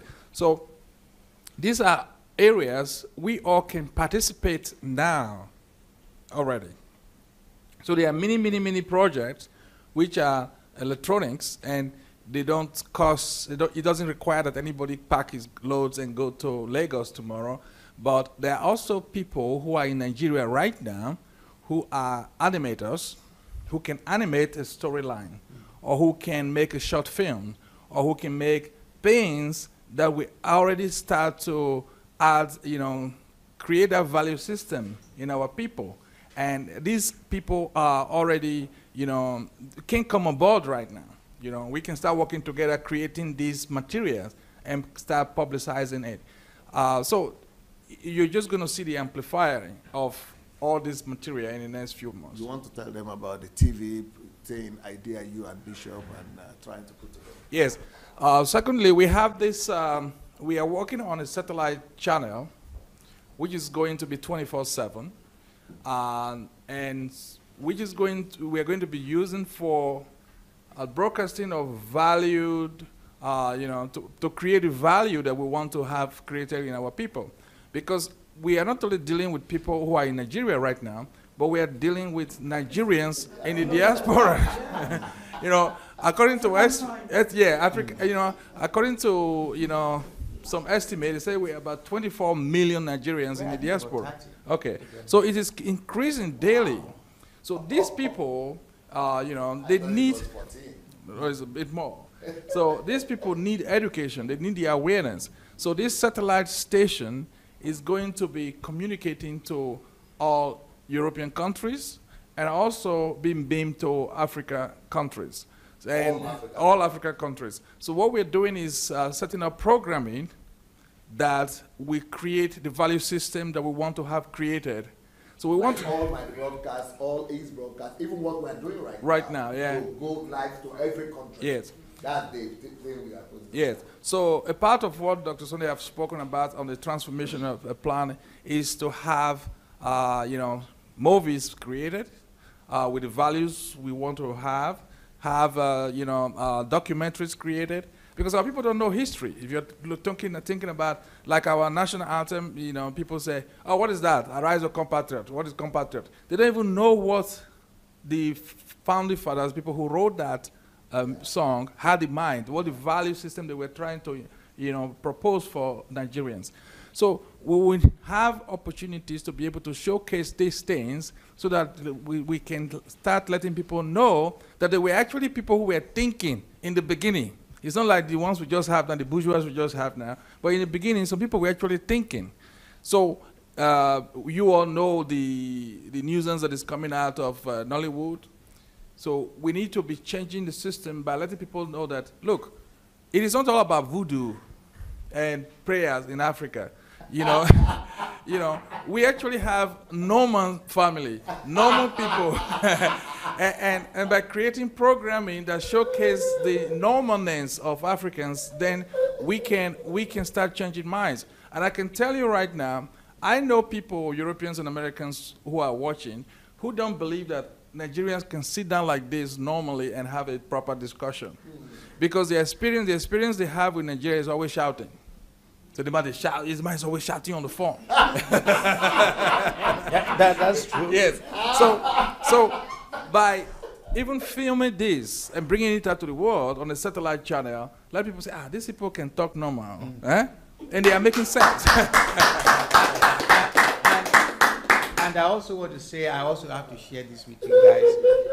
When I started my broadcasting career, it was like kind of that shouting things in me. Yeah. So sorry, I was like all the time shouting and making noise. It's like it's a kind of innate in us, But then gradually, I now become a Larry King, because I'm cool. You just need to go on Heritage TV or some of the program on Ben Television and see. Well, I take my time to react to people, and as it is now, and this is not bragging, many of Nigerians, they run away from me because I put them on hot seat. Because I got nothing to lose. I got to tell the truth. I got to let other people know what they are doing to us, what they are even doing to themselves. You see, because the meanest kind of a human being is that person that organizes every month to supply or distribute bag of rice. He's the one that is so small. The one that organizes that go to certain area and distribute bag of rice, give them oil, give them this, give them that, in order to keep substantial part of the money. Where is he going to take the money to? They are the one who cannot think. The person who can think will not show only 10 people in his constituency fish, but you show them how to catch fish. So you can sleep well. Most of these people, they don't have rest. They always die of this and that. They are always permanently in trouble themselves. It's only you don't know what they are going through. So really and honestly, it's a lot in this for all of us. So those people who are party goer who say they are not interested, leave them alone. They will be in minority as time goes on. You understand me? The people that you might be thinking, nobody will be, they are going to be stumbling block to us. Those who doesn't want to come follow us, you know what we say? If you talk to 2-3 people and they're not ready to join the train, what do you say? Next. Yes. Next one. That's it. Because there are so many people who are willing to join. And also there are many people who do not want to join. Thank you. Thank you, Prof. Oh, thank you. Thank you, Pastor, for giving me this opportunity. But the question on what I wanted to give my contribution was the question given by the sister. I've been studying project management for almost 2 years. Yes. I got the inspiration about the project management by attending HMT, because most of the things we do almost deal with project management. Yeah. So I also have a background in international economics. So all those stuff deal with that. But to answer, I wanted to contribute to that question. Joseph Schumpeter, right? Yes. The father of innovation, say that whenever a new innovative project idea comes out, people always stand and go against it. But that doesn't matter for you. What matters for you, it's not what you present to them. It's the answer to the question: why do you present it to them, and how are you going to achieve the strategic goals related to your innovative project idea? So we also learned that we not often sell a product. We sell the idea behind the product. That's right. The reason why are you introducing that new product?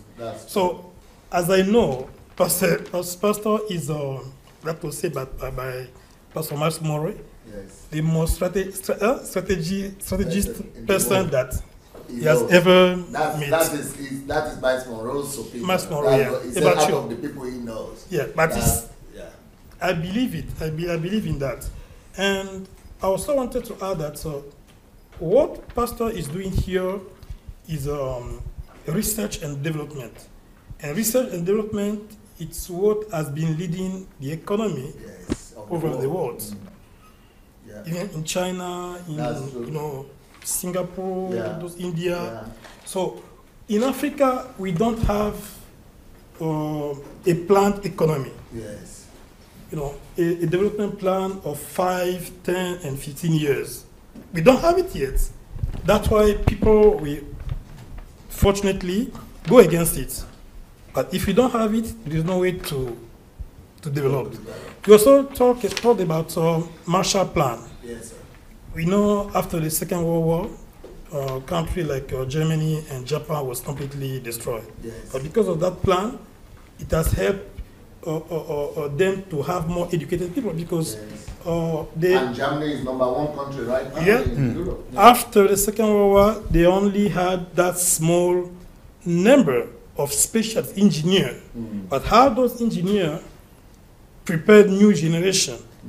They allowed people to go to work in the morning and evening. They went to school, evening schools.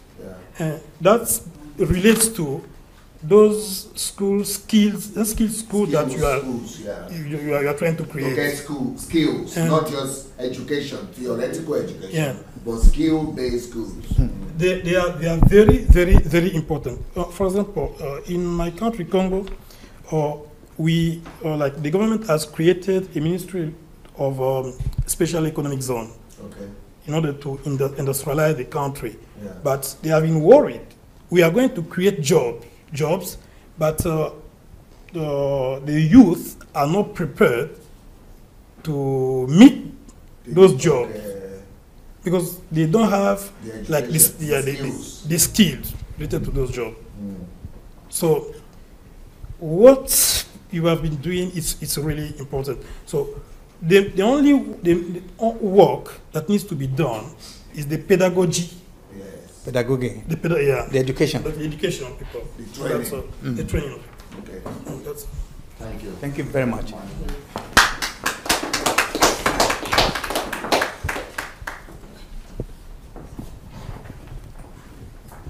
Okay. Hello.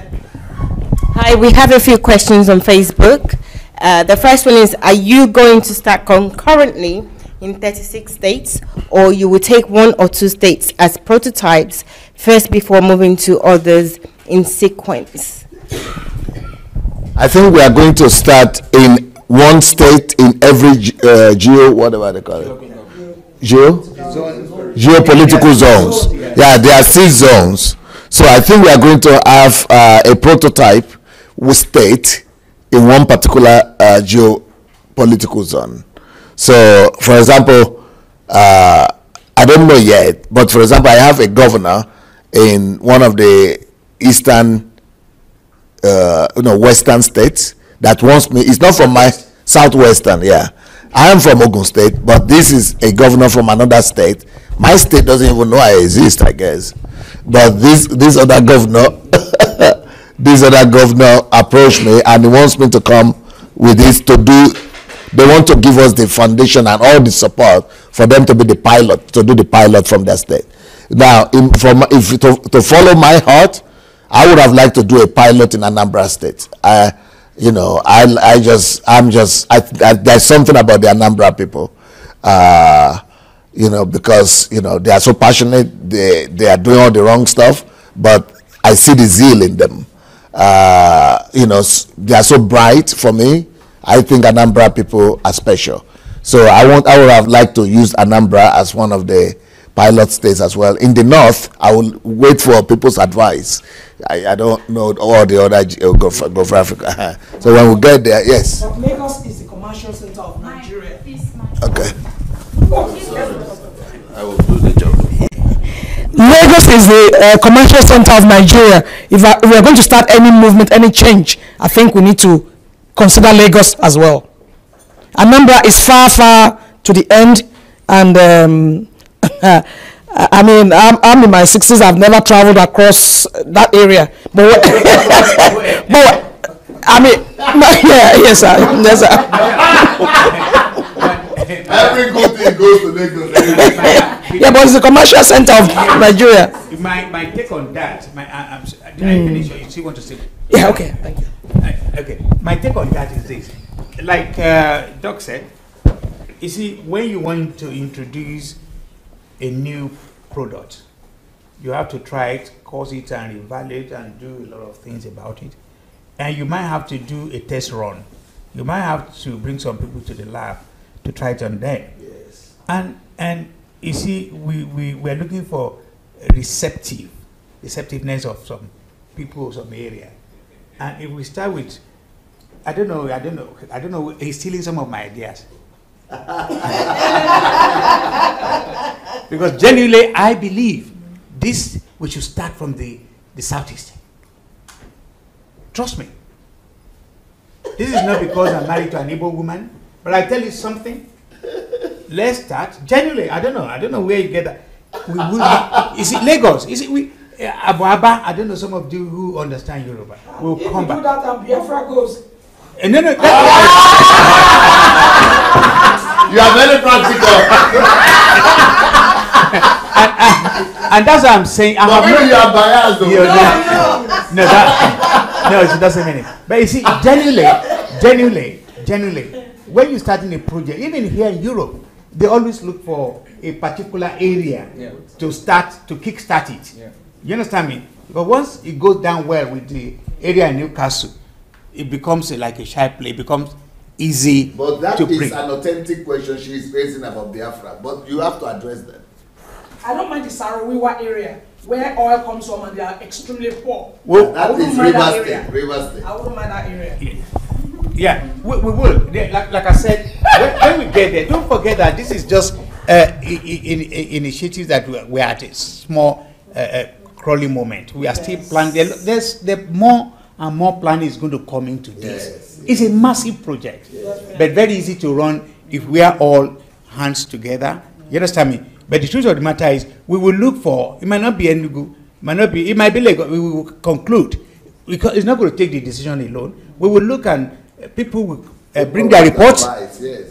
So, look, don't even try. Try with Kwara State, and then we'll go to Kwara. And when Kwara people started, when we put them on fire, you understand me? You will see the result. So it might be Lagos. So don't worry. You are giving political answer. No. Let me add to that. I think that if we, with the Biafra situation, that's a legitimate worry.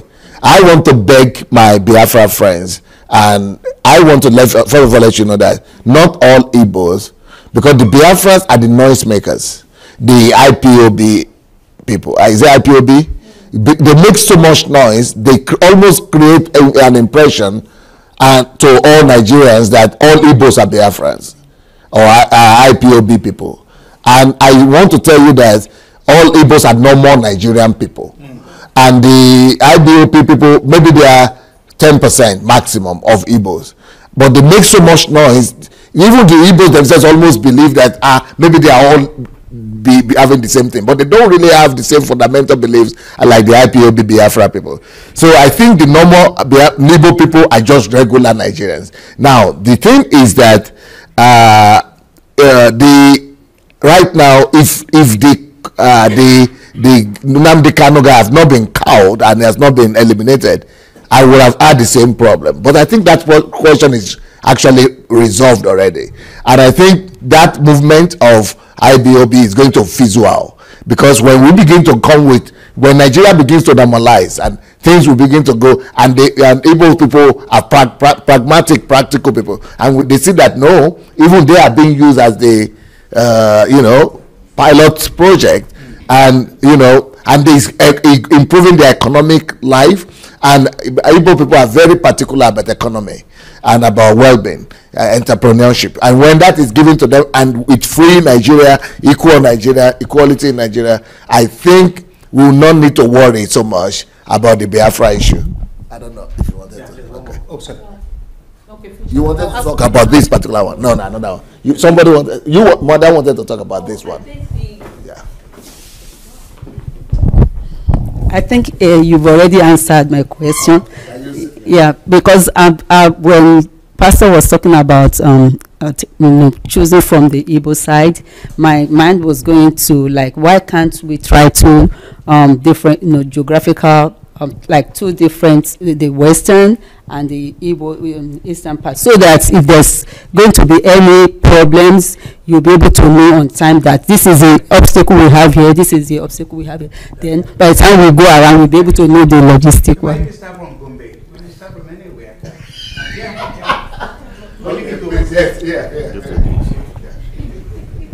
But we talk about 6 political zones. So, yeah, please. Okay. Yeah, mine is a contribution.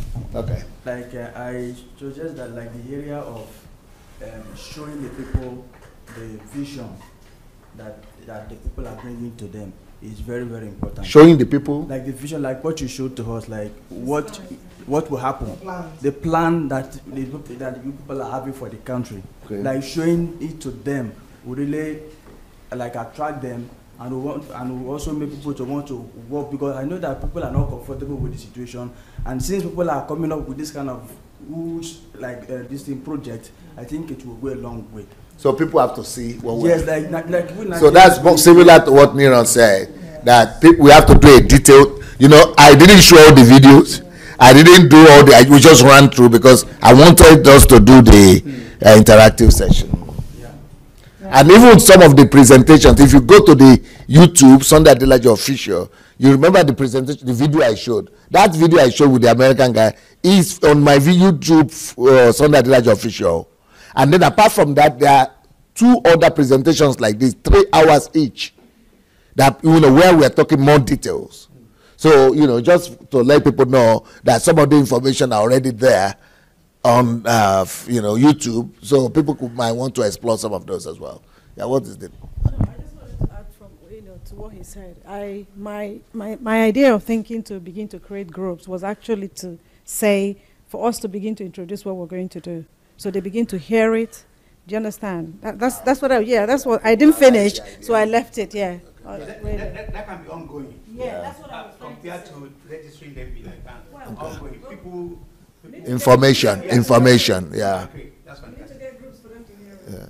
Go ahead. Yes, it says, how would you deal with the religious leaders in Nigeria because they already think you're Antichrist coming to spoil their business? So, what should you do about that? I'm the best person to answer this. And I can say to them, we are likely to, they should be waiting for our invitation. We are going to partner with them. We will partner with them. We will partner with other big religious organizations, and we will not trouble them. They can continue doing what they're doing, but we partner them. But it's only one we ask them to do is just to do things that are good for their members. Because at the end of the day, what most of their members are also saying is they also gradually getting, in order for them to keep their members, they will also have to change.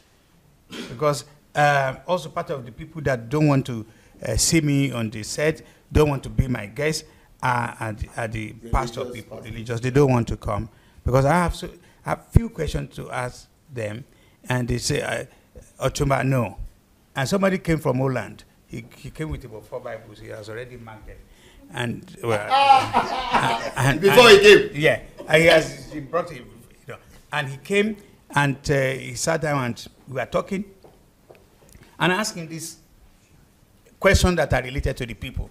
And he was angry because I wasn't really ready to romance or patronize and be religious in any form or shape. People are really angry, and they're genuinely, you know what? These same people, they see as their followers, they could create a kind of tsunami for them. Because you know what? Where if they see alternative, that people that can change their thinking, you understand me, they will run away. Because you cannot collect so much millions of people's money, use it for churches, use it for different kind of business, and the members cannot participate. They cannot send their children to these universities. These are issues. And I cannot look at that, look in the eye and say, I will not discuss it. So we will partnership with other religious organizations. We will interact with them. We will talk with them. We will show them because we are not hiding anything. We will not hide in anything. And if they don't want to partner with us, you'll be shocked the few out of them, the few of them that will receive the message, like in the Bible. Somebody received the message. Yes. When they receive the message, they will multiply it. Yeah. So don't worry, we are your friends. We will remain your friends. Yeah. Yes, I think to add to that, I think it's also going to be a challenge because, look, you have people who have been preaching for years how God is going to bless people. So now there are some people who are coming from Ukraine. So you have to work for it. Yeah, they say you have to work for it. And now we have to see now which one is more effective. Is it the prayer that is effective, or is the work and pray that is more effective? There be one millionaire among you. Yes. Amen. So amen. So if the work and pray is more effective, then it's now time for the pastors to start changing their messages. And secondly, there have always been discussion in the last few weeks about the tithing. So it's time, by the time you see other people coming to build hospitals that the common man can use, then the fingers are going to be pointing to you and say, where you're on. That's okay? it? Yes. So that's the challenge. So it is also a way of they can voluntarily participate in the national development, or they'll be compared to by their own people to contribute. Yeah. And the revolution will not be good for them. So I will answer like this because that question is directed at me, because I started this campaign about tithing and now everybody is revolting against it. And thank God for that the Freeze is championing it. And then I'm doing some other things that pastors don't like. So they are seeing me as enemy. But I'm going to say something now that's going to be at the borderline of pride. But it's not, God is my witness. It's not about pride. It's about truth. But what I'm going to say is that none of them, all those GOs in Nigeria, none of them has what it takes to hold their members when I show up. Even their own members, they will not be able to hold them. They are holding them now because I'm not around. And because, the reason, it's not because of pride, though, and it doesn't have anything to do with my personality. Not me, Sunday Adelaja. But it's just because of what I'm coming with. I'm coming with the truth. And they have built a system that is holistically faulty, that is based on, at best, half-truth or non-truth. So they don't have what it takes. For example, I'm going to make it, and I'm going to even tell them my own strategy. Somebody was telling, Pastor, you are too open.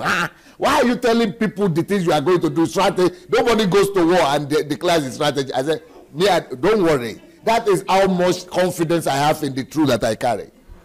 For example, if I come to the state, to Nigeria, and I say, everybody that has a project, register.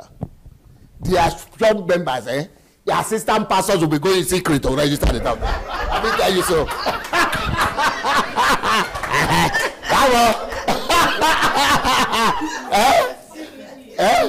Don't be so.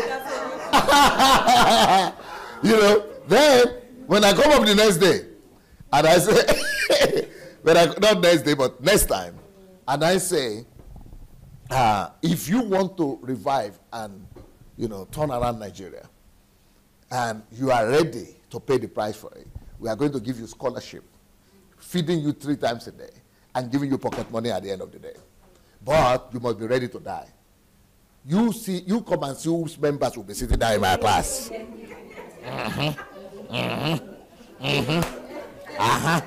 I don't have problem with religious people. I don't have a religious problem with blood. And they are the ones that are scared. They are the ones that are scared. Yes. No matter, there is no amount of threat they are going to use to hold their people back. For example, when I announce that I want to create 10,000 millionaires in the next 2 years, if you want to join, be in the number, register. You think their member will just say, no, I don't want to be I don't want to be in the number. I don't want to be among those ones. 20,000 will register. So you know, I am an experienced dogged guy. I've been here for 30-something years. I've been fighting every day of those 30-something years. And God has taught me. I am man of, you know, for example, I'm writing these books now. And people are saying, Pastor, don't talk about those pastors. Because in Nigeria, people who are powerful, even politicians, they dare not dare pastors. I said, because they don't know what it takes. They said, Pastor, please, don't talk about them because you will need them. I said, okay, we'll see who will need who. They said, but because crowd, the people are with them. I said, they are with them. They are just keeping custodians of them meanwhile. Temporary custodians until the truth comes. When the truth shows up, the pastors themselves will be coming and say, you know him now, let him receive us. And one more thing. And genuinely, even beggars, they know quality of food. Beggars. Because these days, beggars in the street of Lagos and some other places, there's a limit. I mean, there used to be 20. If you give them, yeah, they do have choice now. So if we offer quality, to some of these members, they will lash onto it. And when we say we're going to do it, and we genuinely do it, and we deliver. Somebody should stand up and say they're not going to follow you to die. It's not possible. It's not possible. Because, like I said, the selling point here for us is we are going to do what we say. There's nothing to do like you pray. Even the vice president said, hello, we've been praying to, we need to act now to back it up. So, and that's what we are going to do. So, guys, we're on the right track with the right manual, with the GPS is working, and it's going to land us at a place of glory. How do you say it? You know, we are all going to learn. And what is also very important is this is going to be a long-time commitment too. Again, I said this many times. I hope it's not something, because I keep saying it.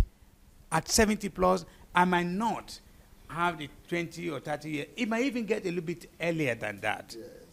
The most important thing is the journey of 10,000 miles. When we start, we will get there. There are people out there who are very, very hungry. They are desperate.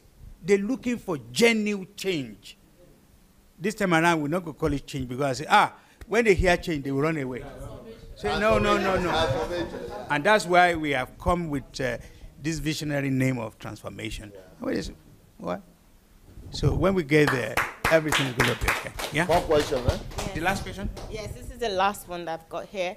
But I think you've answered it in some way. It says, how do you plan to filter people that will want to boycott the good plans?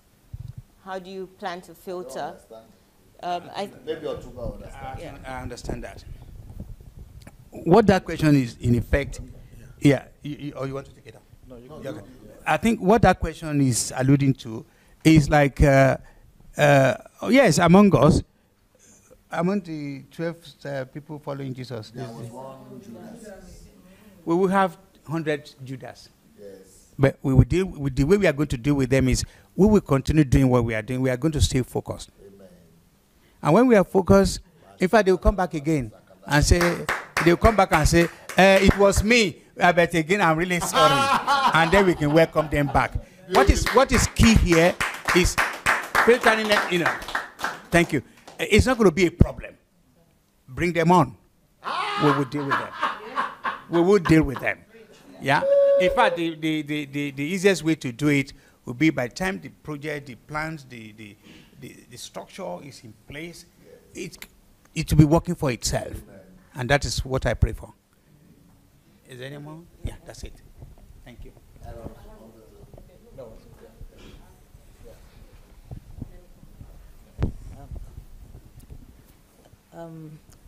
Okay, let me sit down. I watched the presentation last year from the comfort of my bedroom, on my bed, under my duvet. And I was skeptical. I was like, well, that is, is it possible? It's like this Pastor, Dr. Sunday Adelaja knows how to convince people and all that. Fast forward, almost 365 days later, I'm here. Less than a year.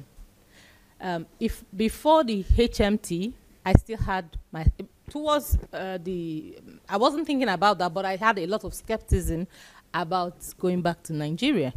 I said I would join the prayer warriors and all that.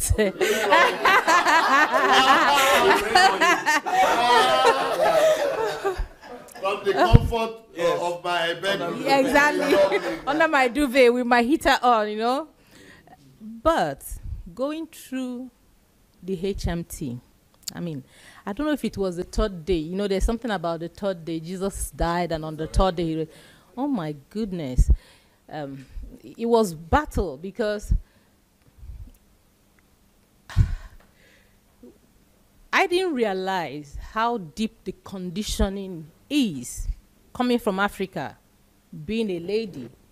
The conditioning, I had, you know, that day I was arguing, not about, and thank God, what the point I was trying to make, this presentation covered it. There is solution for the people.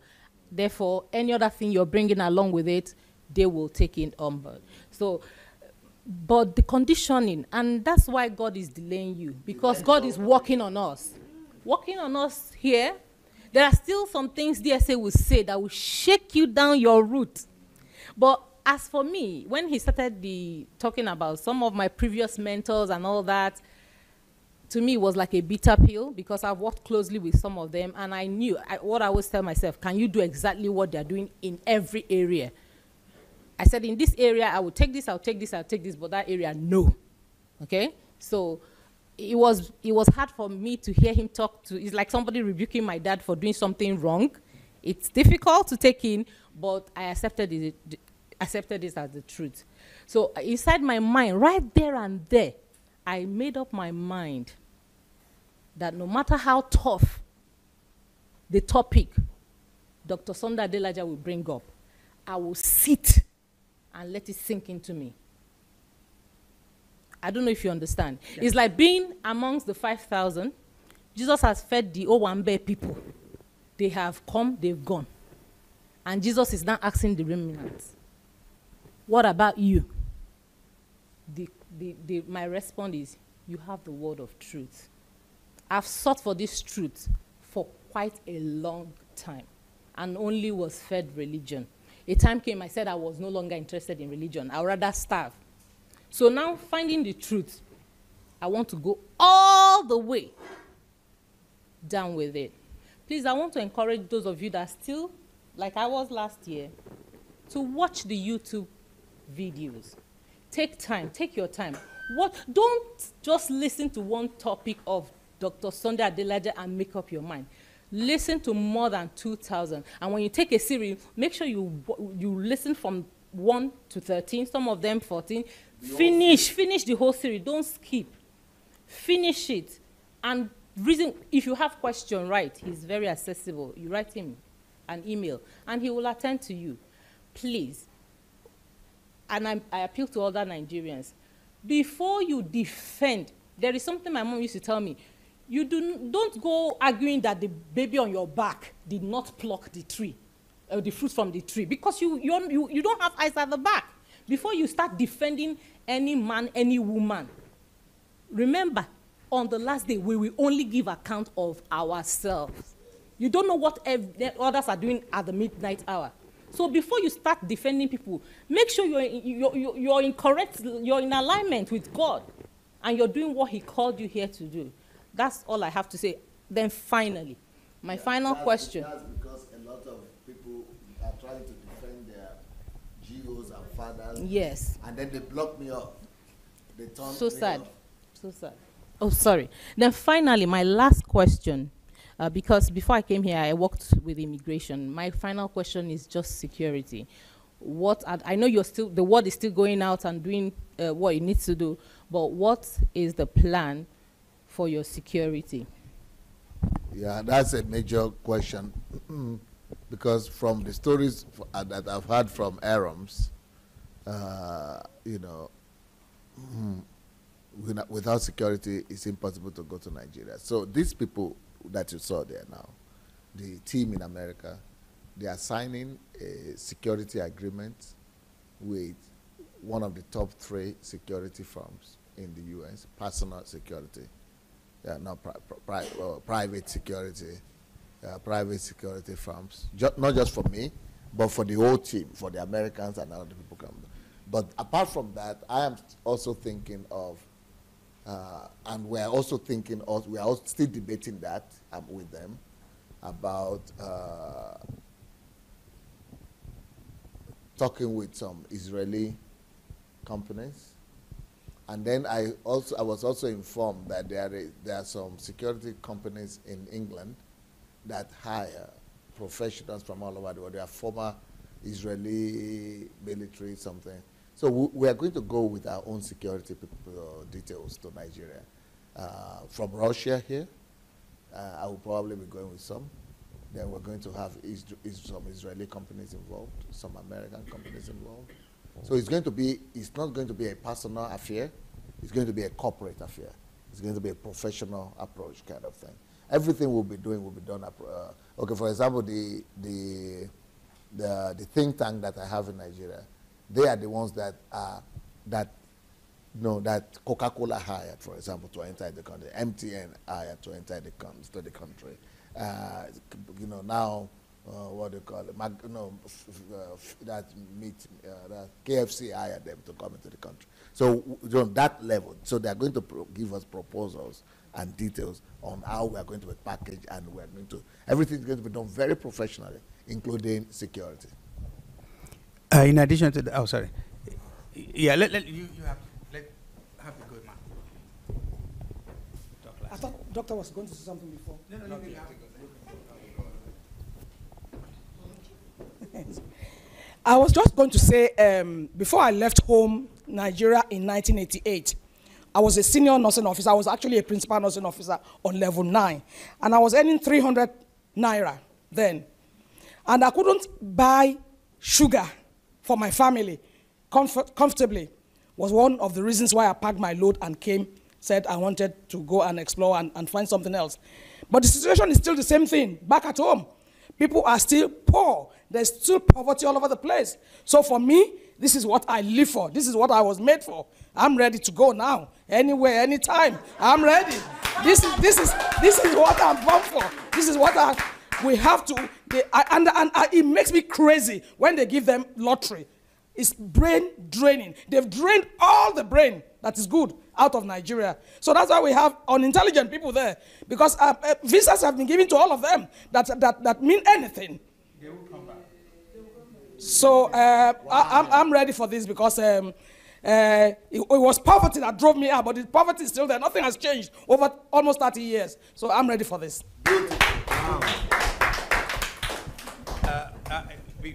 Before regarding security, again, like I said, I want to repeat it for the last time. I'm not religious. I'm just godly. But I can tell you something.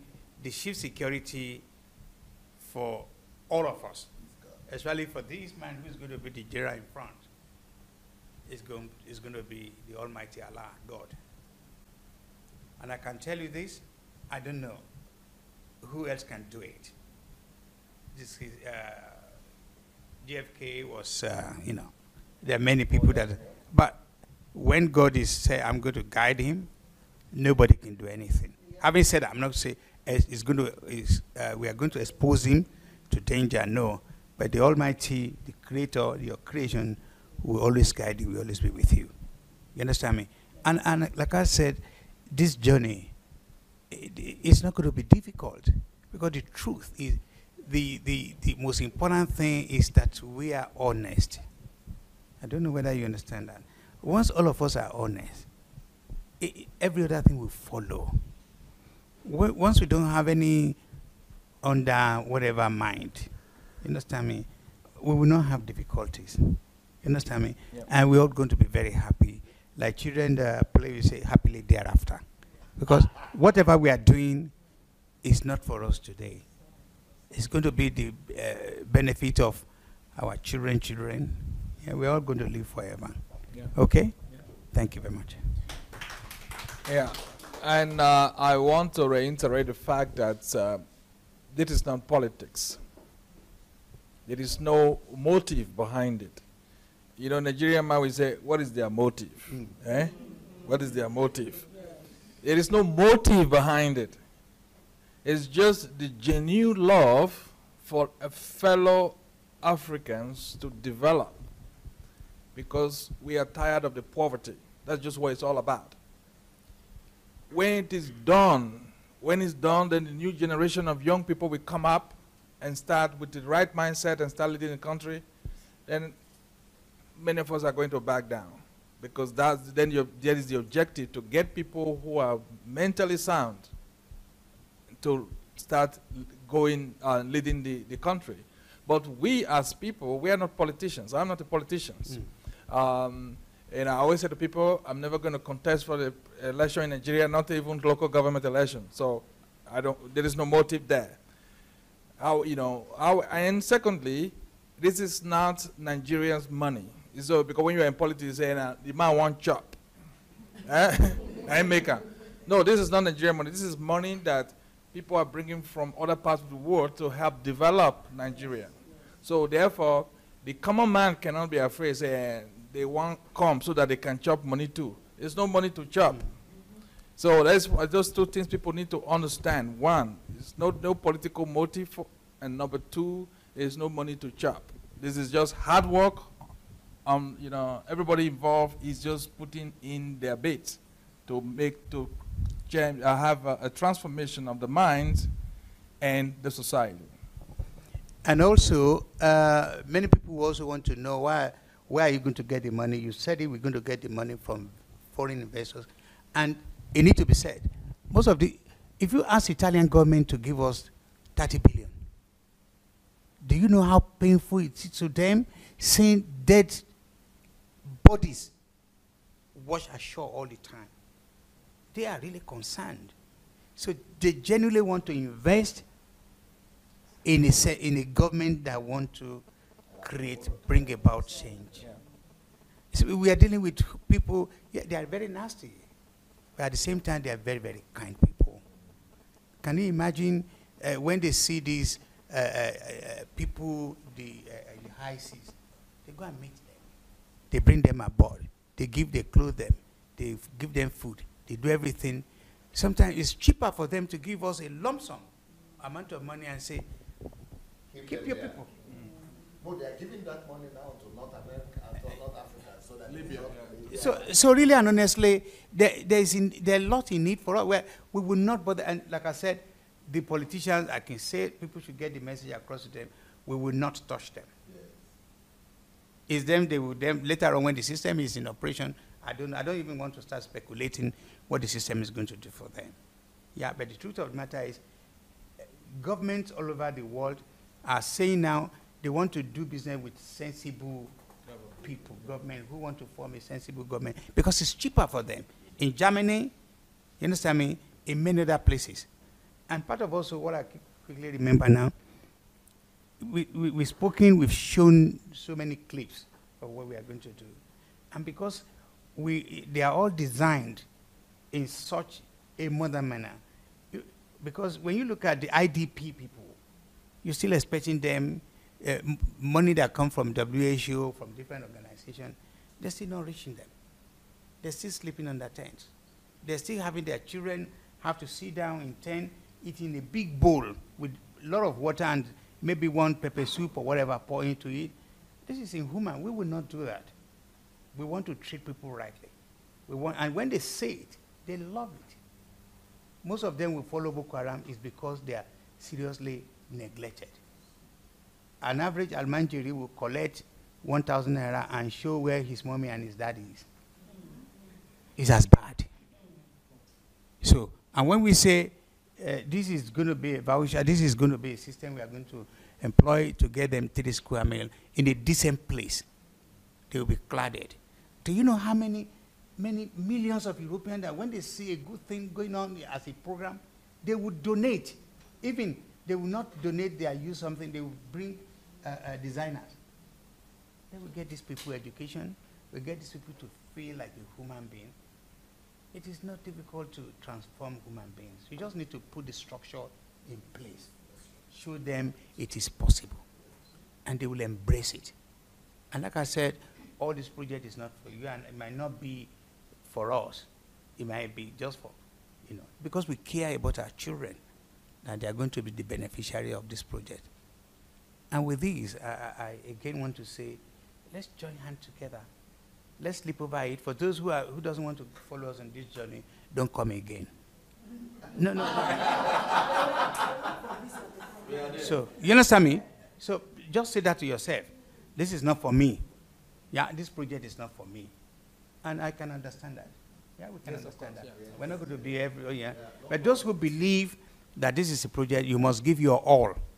I remember when I first met my wife, and she left University of Ibadan in 1983, and well, I'll tell you the story quickly. Her friend have introduced her to me, that she's a business-minded, she's an IT person, and she's going to Abuja to go and collect a contract of 26 million, a long time, that is 1999. So, and I said, I need to see her quickly. I was so desperate to, so that won't go to say, I said, somebody want to see you. That my late friend who was a commissioner he died now, for information Lagos State. So her friend brought her to us, and we said, well, we're not going to be together again. So we were eating amala, and when she came, she looked at the people and said, these people who want me. But she knows she entered an office of a commissioner. So she sat. Cut a long story short, when we tricked her to come and collect and get a contract. And now tell her friend to take her out and tell her there's no contract too, but there's a contract. And that her friend said, Uncle Bode, which contract do you have then? I said, tell her I like her and I want to marry her. After we have chatted everything. So she now took her and said, this is what the other one said that night. Said he likes you, but there's no contract. So she came back and she looked at us and said, I was going to Abuja to sign for a contract. And I said, this is a contract of lifetime. Because she's a very honest person. I'm not patronizing her. She will have not collected the contract without executing it. So she now looked at me and said, and I said, what's your answer? Hello, you are wasting our time. I started joking. And she said one thing I want to say. She said, I'm going to give it my all. So we must give this project our all.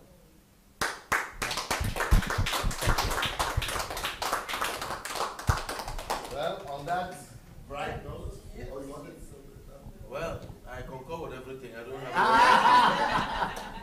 my heart is there.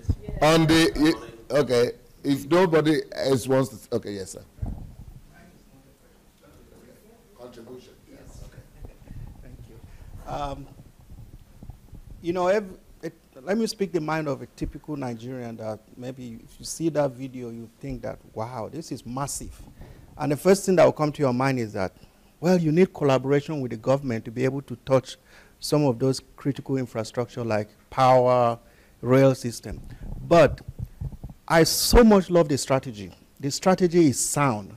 And the strategy is, the way I understand it today, you are going directly to the people first before you engage in the massive project. When you go and intervene in the the project at the lower level. Now you connect with the people, you connect with the heart, they will love you. Now you're building a critical mass. So those kind of opposition you may think you may have, you will not have that again, because now you're talking about 774 local government and you have intervention projects in those places. You have the masses behind you. Nobody will dare you. So when you're going to introduce the national project like electricity or rail, nobody will stop you. The strategy is very sound. I just want to commend you on that, and I appreciate that. You are from the north. Yes. What do you think the north is threatening? Yeah. You are from the north. What do you think the north response or attitude would be to this kind of? I believe it will be welcome.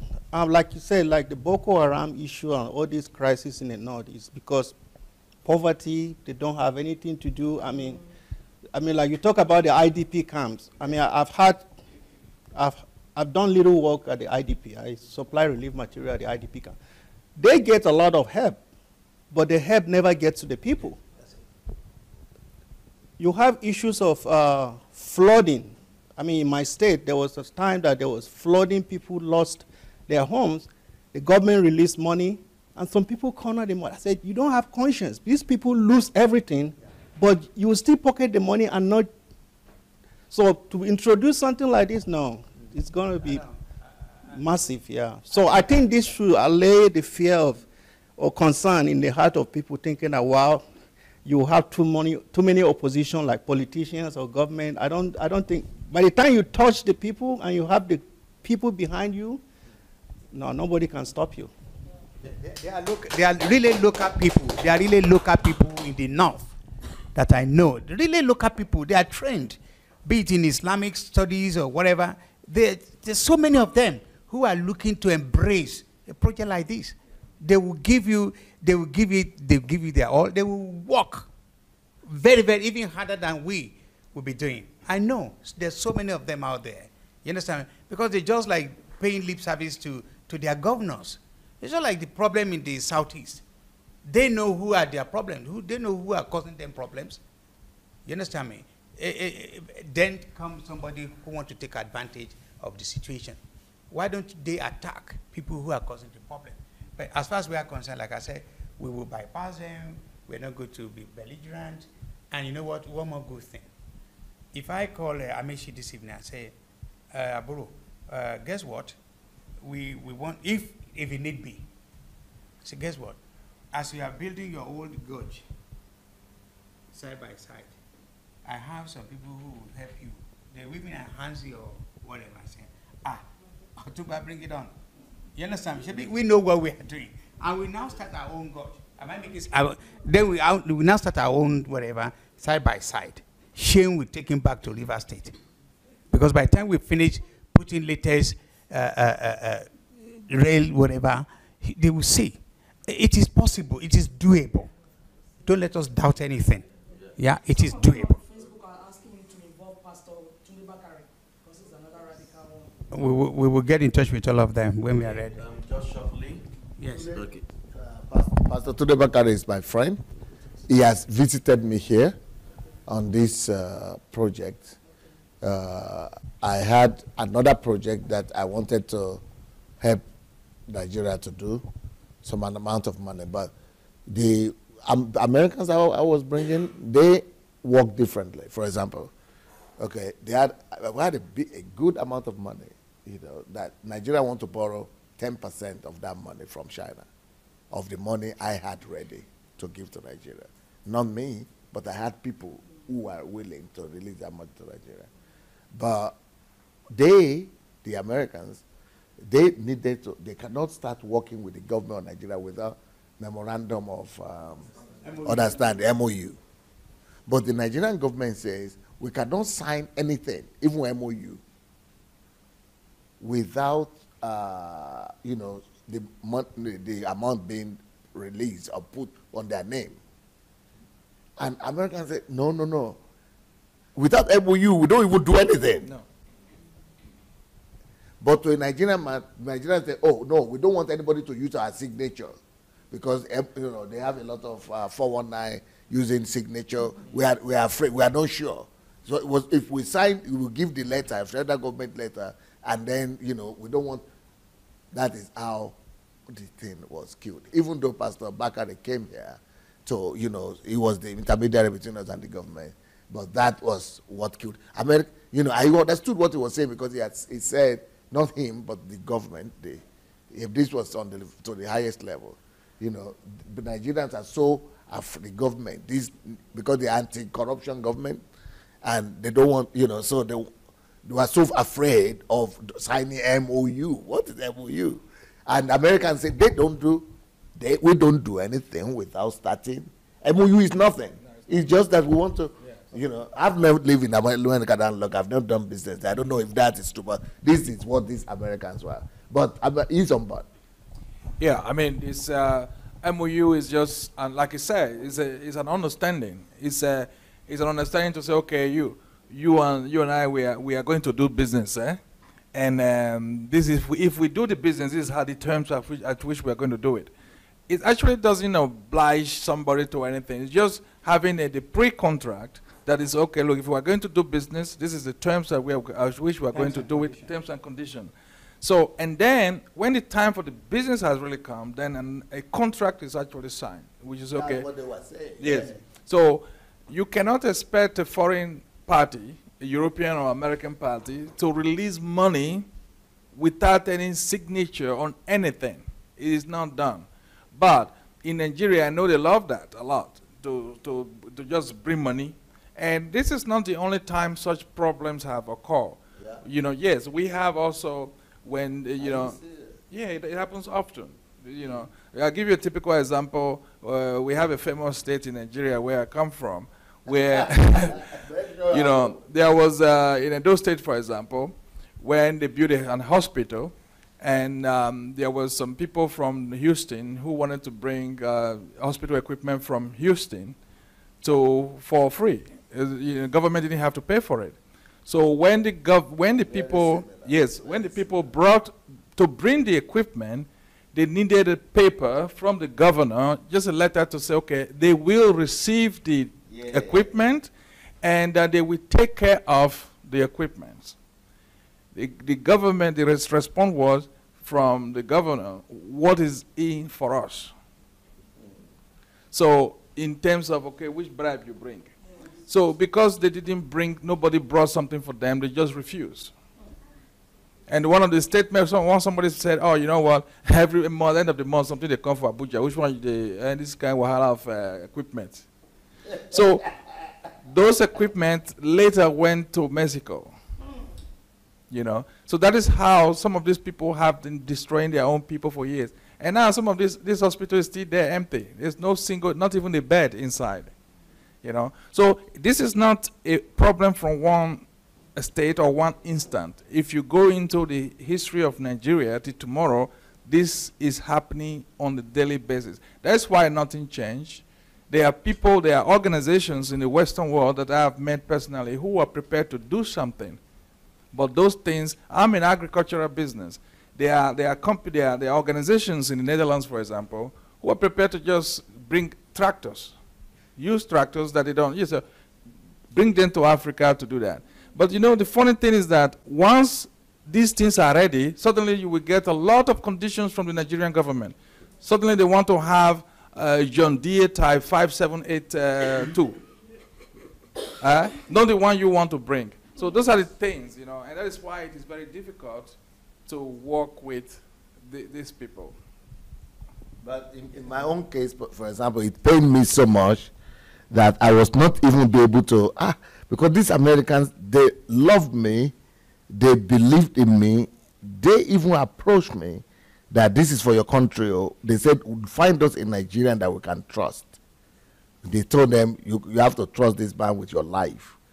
So since you say you could trust me with your life, and now Nigerian government is saying, and my people are dying of hunger, and even though our government said they will not sign this thing, but I think I was telling them, please try to understand the Nigerian government. Even without signing the thing, release the money. And yes, I was trying to beg them and say, please, because it's for the sake of our people. At least let's do something. Let's do something to, to just make something happen. That's when I know America. These people, they don't compromise on their principles. Yeah, because they are accountable to their own. Every $1 they will need to. I was almost crying, weeping. It doesn't help. They say if Nigerian government will not sign the MOU, you lose the whole thing. And they now told me just like they had it for 6 months. And last month they just told me that said the offer has been off the table. They have removed it from Nigeria. And I will show you the amount of money we are talking about now. I'm weeping right now. The Western water accountable. Sir. Yeah. My little question is, will the federal government be informed so that they wouldn't think, even though we are going to start from the grassroots, the federal government, I think, should be aware so that they wouldn't think we are trying to do a political lobby. Yeah. Is that the question? Yes. The good news is there are series of new laws that are passed by the Senate. Yeah. Yeah. And one of them, I think they will put the final sentence to them that the development can start taking shape from the local government level. So they are going to be autonomous. They are going to be independent, and they'll be getting their directives. Yeah. But allocations. Allocation, directly. So it's getting to a point. We're taking over at the right time because now we will not need to go through federal government. We can start, like he said in his presentation, we can start operating with the normal local government. And also part of his pitch was that when we start, parallel with our own project, there won't be any problem. Yeah, because they'll be too happy. We're going to be not partner in crime, but partner in development. And one more good thing, because I know the sense of these people, I know how they operate. Most of them, I just give you an example of Amechi. If you say, Abro, we have a project, we want to supplement or complement your one-way road you have been doing. I will just jokingly say that to him and say we'll be building additional something. He will be too happy to agree.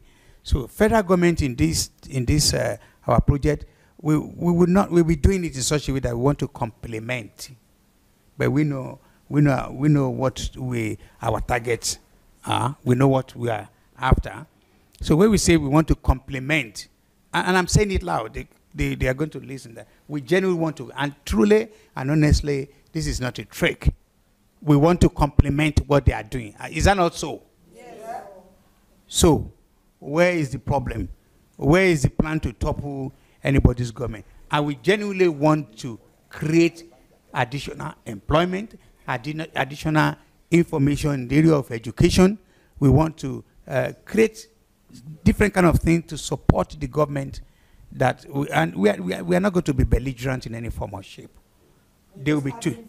Yes. They will be very, very happy. I know that. Because as you can see, the provision for NGOs. Yeah? Because we want to call it as like a kind of, yeah? Is that not what we're talking about? Yes. So there won't be any problem. I can assure you of that. Yeah? Thank you, sir. Yes, please.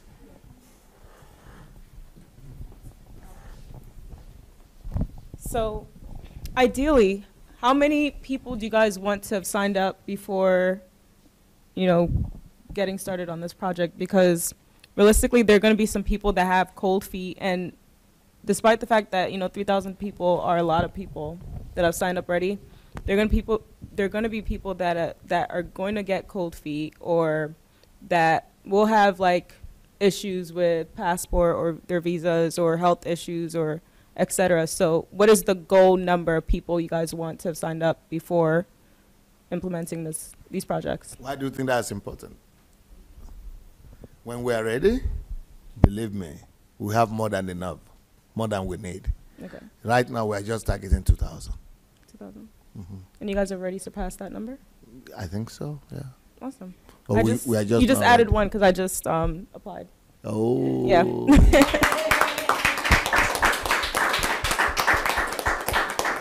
What is the color of your lipstick?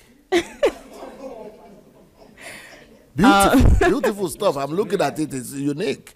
It's not what I see every day. Should be like a rainbow. Huh? It looks like a rainbow color. Thank you. Thank you. Yeah, thank you very much. Yeah. I had a situation not long ago on my program on Heritage TV. And I had a guy who is Cameroonian, southern part of, they have issues. The southern Cameroon has been in trust for many years under United Nations. And I think the last UN Assembly, they agreed to ask them to go for independence. I mean, they've been keeping them for too long. So, and they agreed, but then the second president in the history of Cameroon, since Cameroon was born, is still there. Yeah, he's been there for, he's 83, but he's been there for about 90 something years, 10 years even before.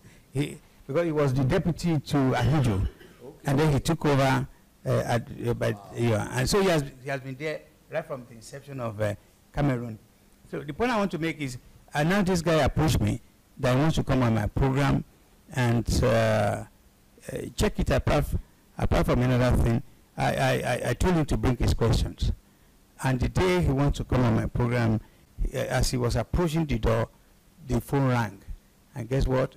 His immediate brother died in Cameroon. He was told, and that his brother had died. And he said he took just 2 minutes to process it and say, do I go on a Tuba program scheduled, or I go back and started crying or weeping? And he said, he's a lawyer, and he said, you know what? I can always deal with that. He's gone, he's gone. Let me go and even dedicate the program. So when he came, we dedicated the program to him. And by the time we finished the 48 minutes program, we have clocked 11,000, which is massive online.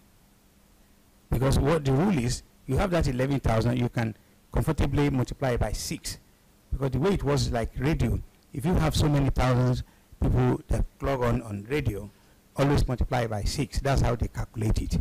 So, and today there are so many changes, because it said repeatedly there are so many changes taken in Cameroon, because they have been oppressed all their life.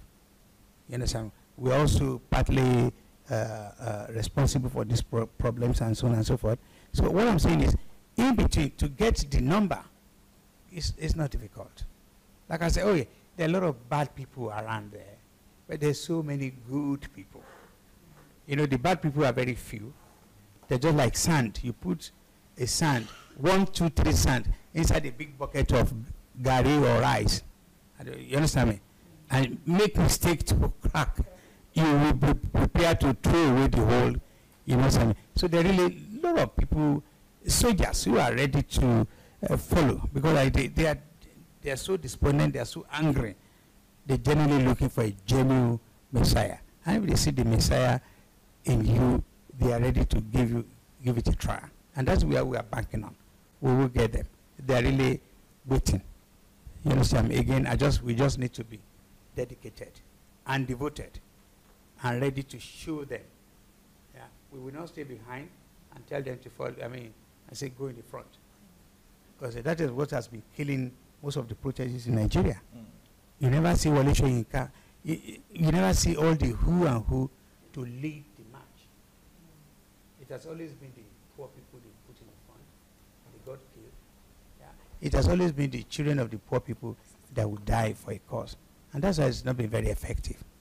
So this time around, we are little, and like I said, we are not fighting. We are not fighting anybody. Our program will speak for itself. Thank you.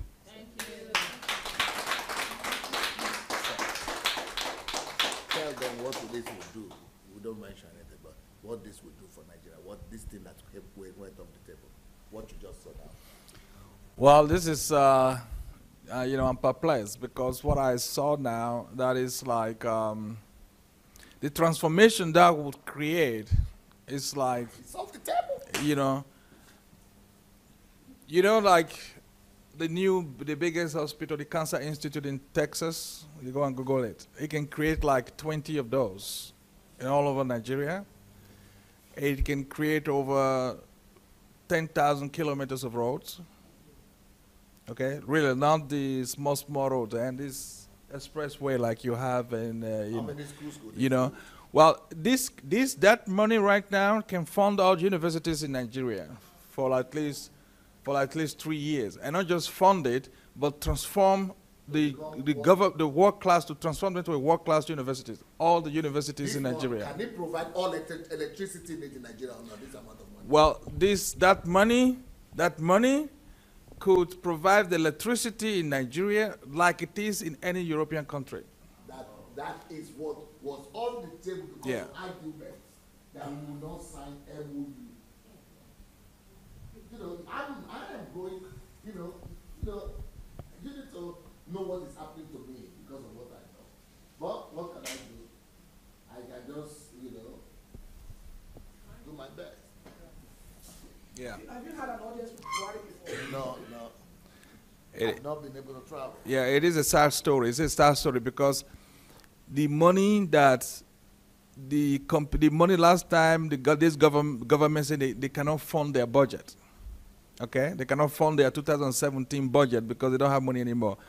The Minister of Finance wants to go and borrow $2 billion, and that is the request still with the National Assembly right now. Compared to this fund here, makes that budget, that money they want to borrow, a peanut. Just a peanut. So now why should the government want to humiliate itself to go and be looking for peanuts when there is an elephant in the room? So that is a comparison. It's a very sad story. It's a very sad story. But that is also Nigerian business, Nigerian government for you. That's how they operate in the last 57 years.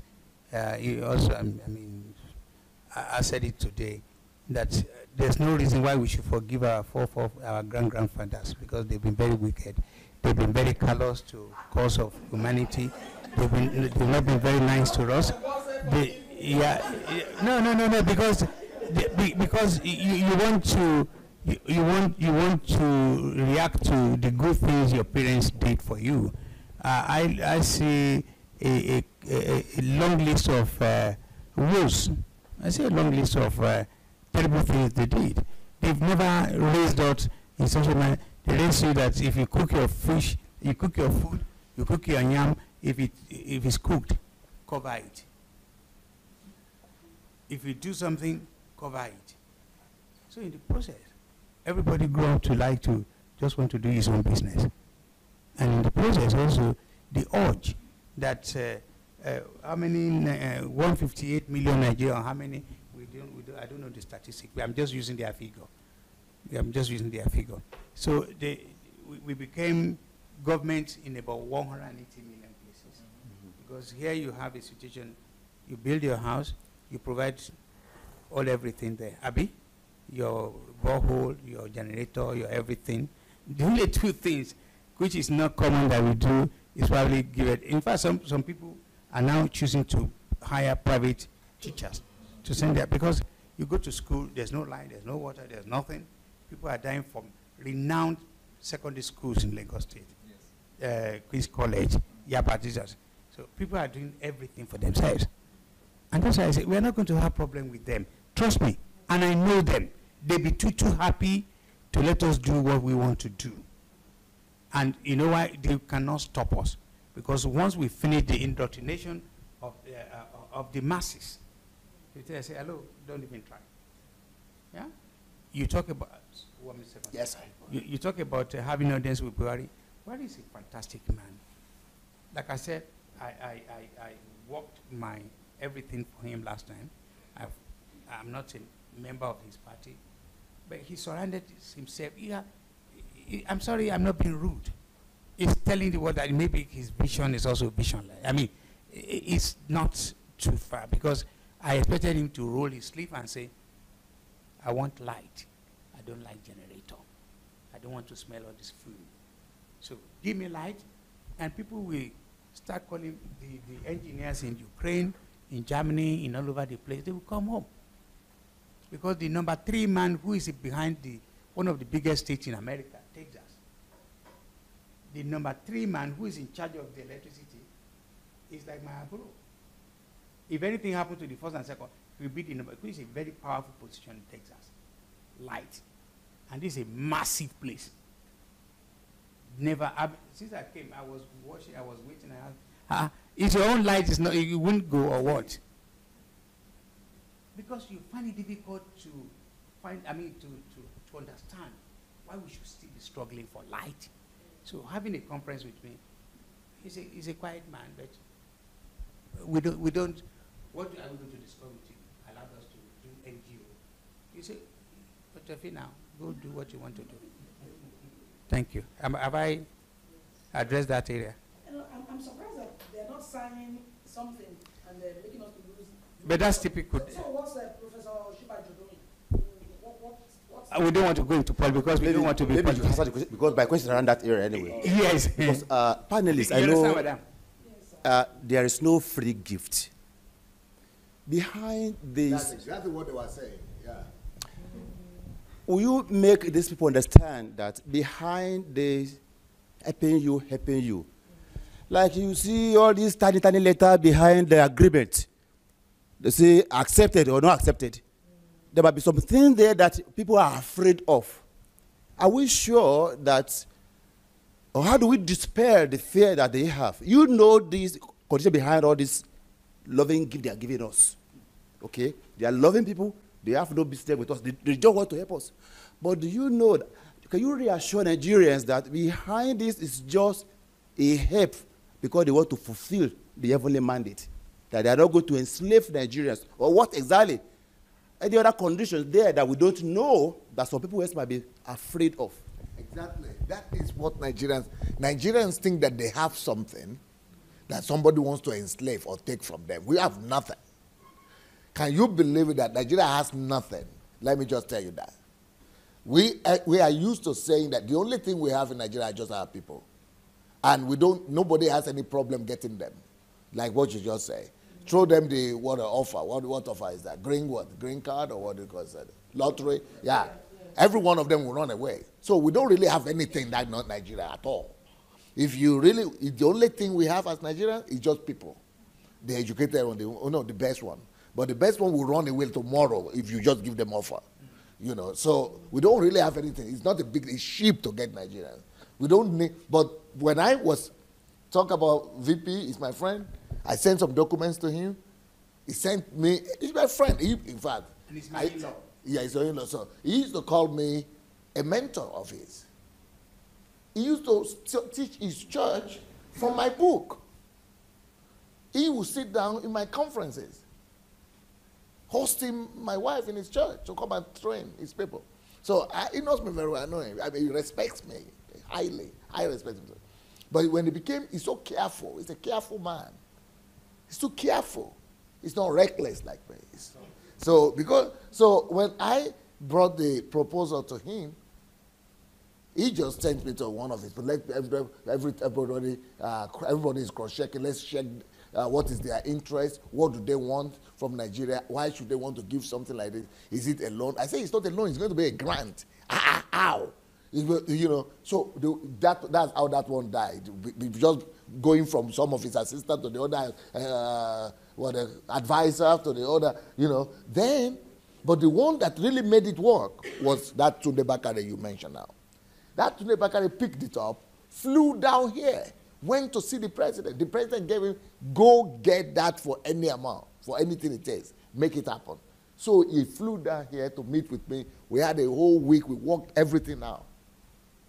So everything was agreed. The president was support. Everybody was support. But they were even in favor of the conditions.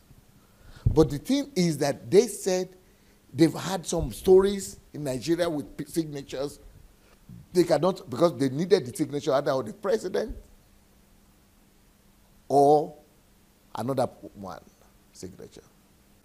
either the first man or another man who is not VP, but another person. Yes. The probability of what happened, we're online speaking to the whole world. And we can see this loud. Because before we started our project, we are still all in politics of Nigeria. We want the best thing for Nigerians. There's so much politics going on in Aso Rock. And that is killing everybody. So and for them to be if the gentleman you're talking about does not want, maybe, you see, can you imagine when a minister writes a letter to his boss and the letter didn't get there, and he turned around and said, I did not receive the letter, let me make it myself. In fact, the thing didn't get to the president. It didn't even get to the president's table until Kuntunde Bakare himself picked it up, So and went to see the president. All those kind of things. It might be too I late. said, this thing is too. But what I'm even concerned about with Nigeria is that everybody is careful that they want to take something from us. They want to. Oh yeah. Believe me, we are overpricing ourselves, we're overrating ourselves. Believe me, we are not as good as you think we are in the eyes of people. Okay, this is a Frenchman here. The only reason that will take him to Nigeria is just because he's a believer, he's a Christian, he's God, or money. But that money has to be 3, 4, 5 times more than they are paying in France. Otherwise, there's no interest. Nothing is attractive there. Let me just tell you the fact. Even here in Ukraine, to convince Ukrainians to go and live in Nigeria, what's wrong? If either it's a failure here, who cannot make anything happen, or you have to pay him 10 times what he's getting now. Nigeria is not attractive to anybody. Hello, Doc. Let me interrupt you. I'm sorry. I'm sorry. I hope I'm not talking too much. 93% of people that go to Nigeria, these white people, they are from prison. They are prisoners. Yes. So, just to buttress. Yes, sir. The Chinese. Yes. You might not be able to Google that. But if you talk to Nigerians in Nigeria, them are from prison. Yeah. If you talk to Nigerians in Nigeria, they are saying, the white people don't want to go. They come to us, they don't want to live in Nigeria. Everybody wants to come to Nigeria. You what? You kidding me? You kidding me? Another illusion that Nigerians have about Nigeria is that Nigeria is a rich country. Don't tell me that crap. Nigeria is a poor country, extremely poor country. Even with all the natural resources. Okay, for example, Nigeria, we produce, let's say, 2 million barrels of oil in a day. In a day, right? So with everything, by the time they sell, if they don't steal anything, let's say all the money come pure. The whole amount of money we make out of all that oil is $70 billion. That is, and that out of that $70 billion, about our obligations and everything. Is it 70 billion in a year? In a year, 70 billion in a year. And by the time they do everything, it's just distributing. They just that out of that, 80% of it also goes to just distribution among states. And the states, they just go and pay. It's just capital. Is it 80% of it just capital? I mean, not capital. Whatever. Concurrent. Is it concurrent? Recurrent expenditures. It is just now that it has become. It used to be 90% recurrent. It is just now that it's like 80-something%. They just shop. What is recurrent? Recurrent means what you spend and you cannot recollect again. It's not capital. They don't do any capital project with that money. They just shop. So we are very poor because you are only rich when you can. Okay, for example, let me give you an example. So that 70 billion that we have, we say we are poor, we are a rich country. Let's say France, for example, they have 200 billion like that. We are 70 billion, but out of their own 200 billion, only about 20 billion go for recurrent. 10% go for recurrent. 90% go for capital. That is why we are poor, stinkingly poor. Now, let me now take the money of oil. Let me give you another example. Let's say it's even not recurrent. Let's say it's distributed. The money we have in Nigeria now, let's say we distribute it, just all those money we are making the whole year. Let's say we are selling the oil the whole year and we are distributing to all Nigerians. By the time you finish distributing every Nigerian will get $300 or $200. But if the money that is coming in France or in US or in Singapore is distributed, every person will get $40,000. We are getting $300 after our whole wealth is distributed. In Singapore or in France, for example, they will get $38,000. Everyone, every member, every citizen. In Singapore, they will get $1,000.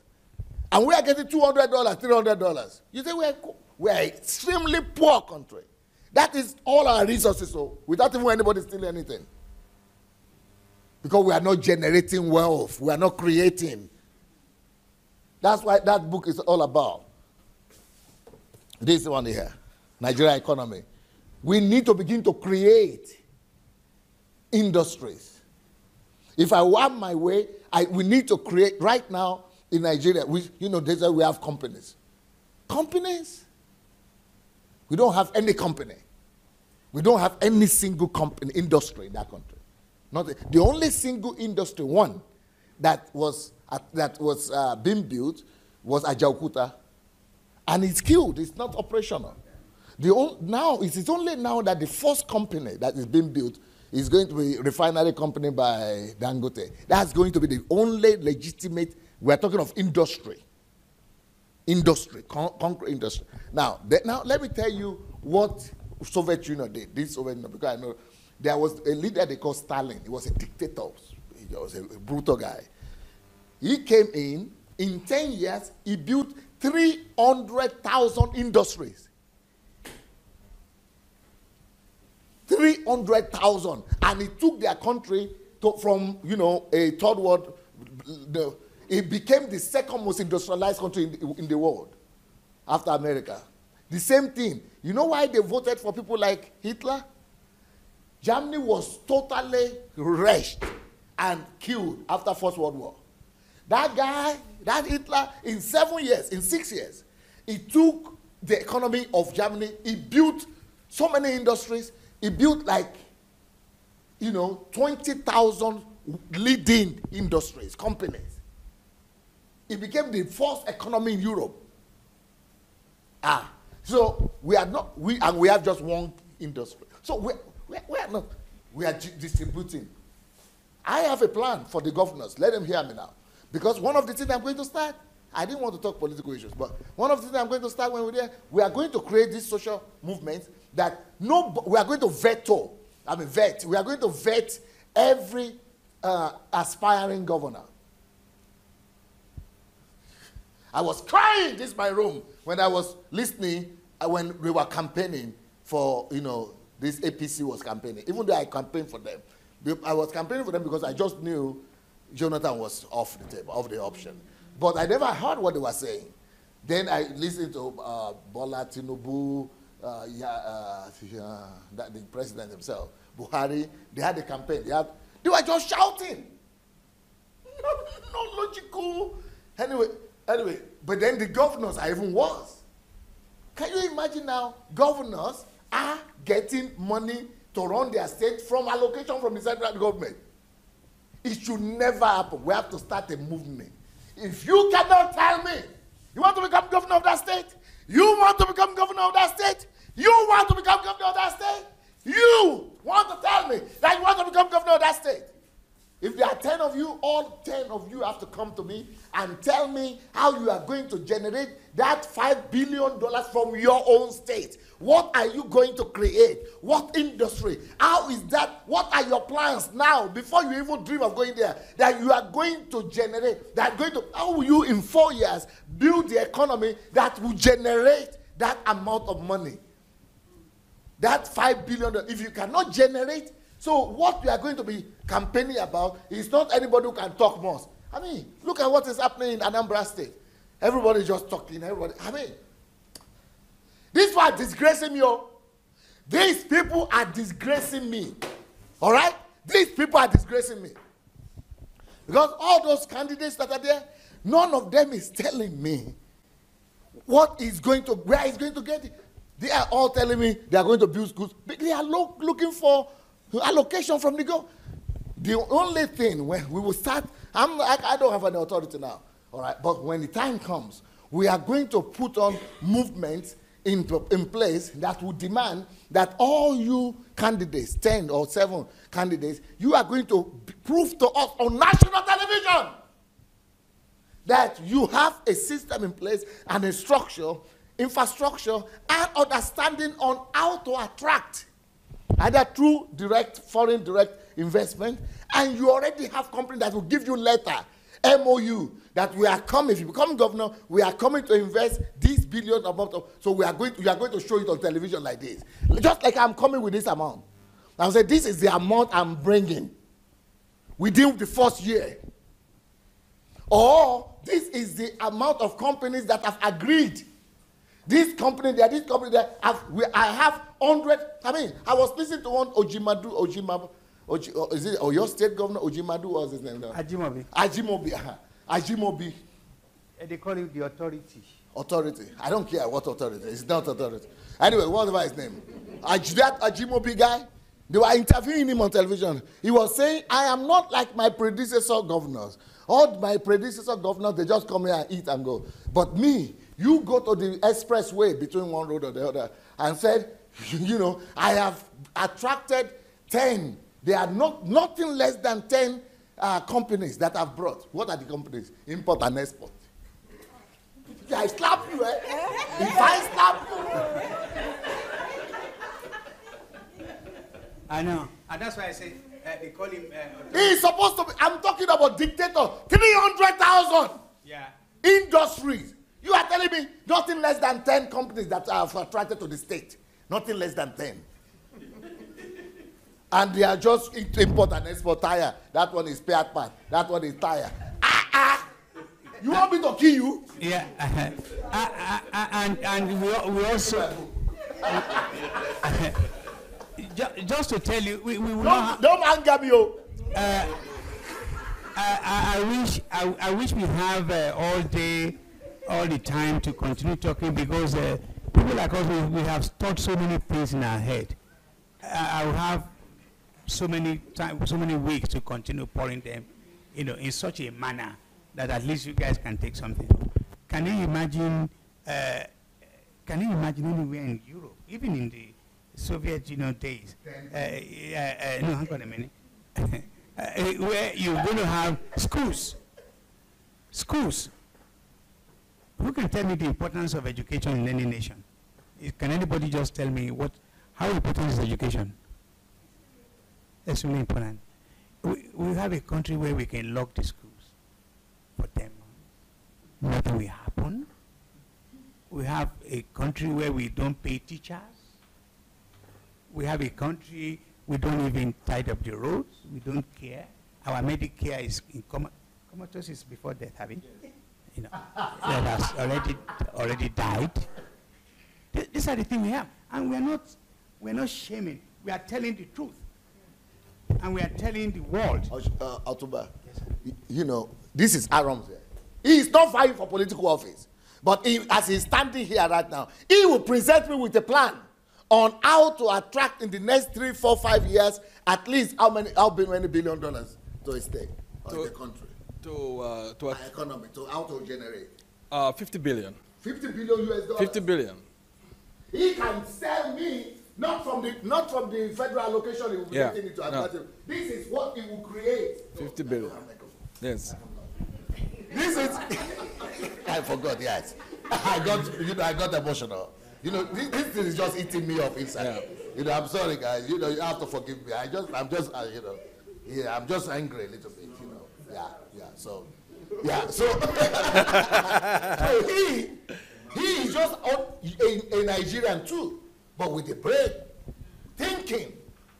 And you go to Anambra, their election is this month or so, and you go to the list. Nobody is telling you. He can tell you, prove it, that I'm going to create a movement or a system that will generate up to $50 billion in 10 years for the country. Can you imagine if we elect somebody like that for a governor in every state? Every state is generating, apart from the 70 that the federal government is generating, every state is generating their own 50 in a year. Every state, we elect people like that kind of mind that can say, I will create, this is what I will, I'm not getting it from anywhere, just, you don't need to be supplying me, I'm creating this. Because when you become the governor, you can access, international fund and, Yes. See, that is the thing, when you are a governor, when we approach the governor of Edo State and say, okay, look, what I wanted from the governor is for him to sign a document to give to us and say, look, not to to commit themselves to anything, to just say, okay, we support this project, and please, anywhere you go with this document, please give him the support that is needed to accomplish this project. That's it. And then secondly, I said, similar to MOU yes, and I said, we need the governor to come up, because we were planting some trees, to plant the first tree openly. It's not a big deal. So you just come, you plant the first tree, just to give a boost to the program, and we announce it and everything. Those simple two acts, the governor refused to do it. Can you imagine that? The governors refused to do it, of my own state. And you are an indigenous. Yes, I'm indigenous, born there. And not only that, then talks were sent after me on social media everywhere to discredit me. So if you go to the social media, if you go to Facebook, if you go to my page, you type my name, you will see the document there. So I was forced to release the document to the public and say, look, this is what the fight is all about. So, and then it hurts when you see that, look, you can the life of a single Nigerian can transform. It's not gimmick. There are so many things there that we can use to transfer the life of every single Nigerian. So what hurts me, that what happens now is that they only assist those who come to destroy the place. I think that was what you were trying to say. Yeah. I said, yes, sabotage. If you come to Nigeria, you want to help destroy the country, they will welcome you with full arm. So now you have Chinese who come to Nigeria, they go and cut down our trees. In Edo State, we have this tree called ebony. Ebony is one of the most expensive trees in the world. A cube of ebony costs $10,000. If you have expensive piano, that black key is ebony. You know where they get it from? From Edo State. But all the ebony trees in Edo State have been cut down by the Chinese. You know how much they give the villagers? 80,000 naira. They will carry ebony tree that is worth millions of dollars. They will carry them out. Because our people don't even know what the value. It's in a black tree, they can make dough. So this is a thing. And the government doesn't even want us to educate the people. Because what we're trying to do is educate them, enlighten them. So those are the things we are fighting. And those are the things, that's why you see some of us keep talking online, because we keep talking to educate our people, because the problems we have can be resolved in a matter of few years. Because they are great ideas, and they are not just fantasy. These are ideas that have been proven. In a good country that people want to develop, the governor will even say to you, are you sure? Yes. Are you sure? Yes. Come. Let's work with you. What do you need? Our governors our politicians doesn't ask that. I've challenged all states in Nigeria except Lagos State, because their GDP is high in Lagos State. I put out a challenge and say, any state governor who contacts me and want to work with us, I will double the GDP of that state in 3 years. He is giving them a challenge. Yes, through agriculture. Through agriculture, I will double I said, the only thing you have to do, just call me and I will give you a presentation. I'll give you a 2 hours presentation with facts and how I'm going to do it. Till tomorrow, nobody contacted me. None of the states. Yes, none of the states. Yes. And to make sure that the video was, that nobody said they don't see him, I boosted it. Over 100,000 people saw that video. And it was on what they call it, WhatsApp and everything. They were mailing it to everybody. But nobody called me once, nobody wrote me. I put my WhatsApp telephone number on it, my everything, so that you don't say, you didn't know how to contact him. So at least call me bluff. If I have said that in the United States, a governor will call me, say, let's call him bluff. Come and talk it. So let's see what you have. But nobody called me because they are afraid that I could be right. Yeah, because we deal in, again, like I used the word a couple of times here today, that people that have no vision, they're very difficult to do business with. Because you just be talking to the air, and that is not even all. If you are dealing with people who are very wicked, we all know what wickedness is. These people take an average. I see places in the country that I will not take my dog there. I will not take a dead rat even there. When you look at police stations, when you look at things, this is the truth. And I'm happy to see my brother from the north. It's gotten to a stage. Hopefully with this our project is going to make a difference, and people are going to start seeing that it's still all possible, that we can have. In Nigeria, we are so blessed with so many things. But because we have big collection of bad doers, bad people who are running, there are not many of them. I used the example at the mini session we had before this meeting, that I have an Australian a lawyer who said, Otumba, you always say, no, you call me body. So you always say, less than 1% are people troubling you. What's happening with the remaining 99%? And that's why I think we should be part of the remaining 99%, to start asking questions, bring by the desired change. You understand me? So, because Pastor, the MOU for this project, instead of us having problems,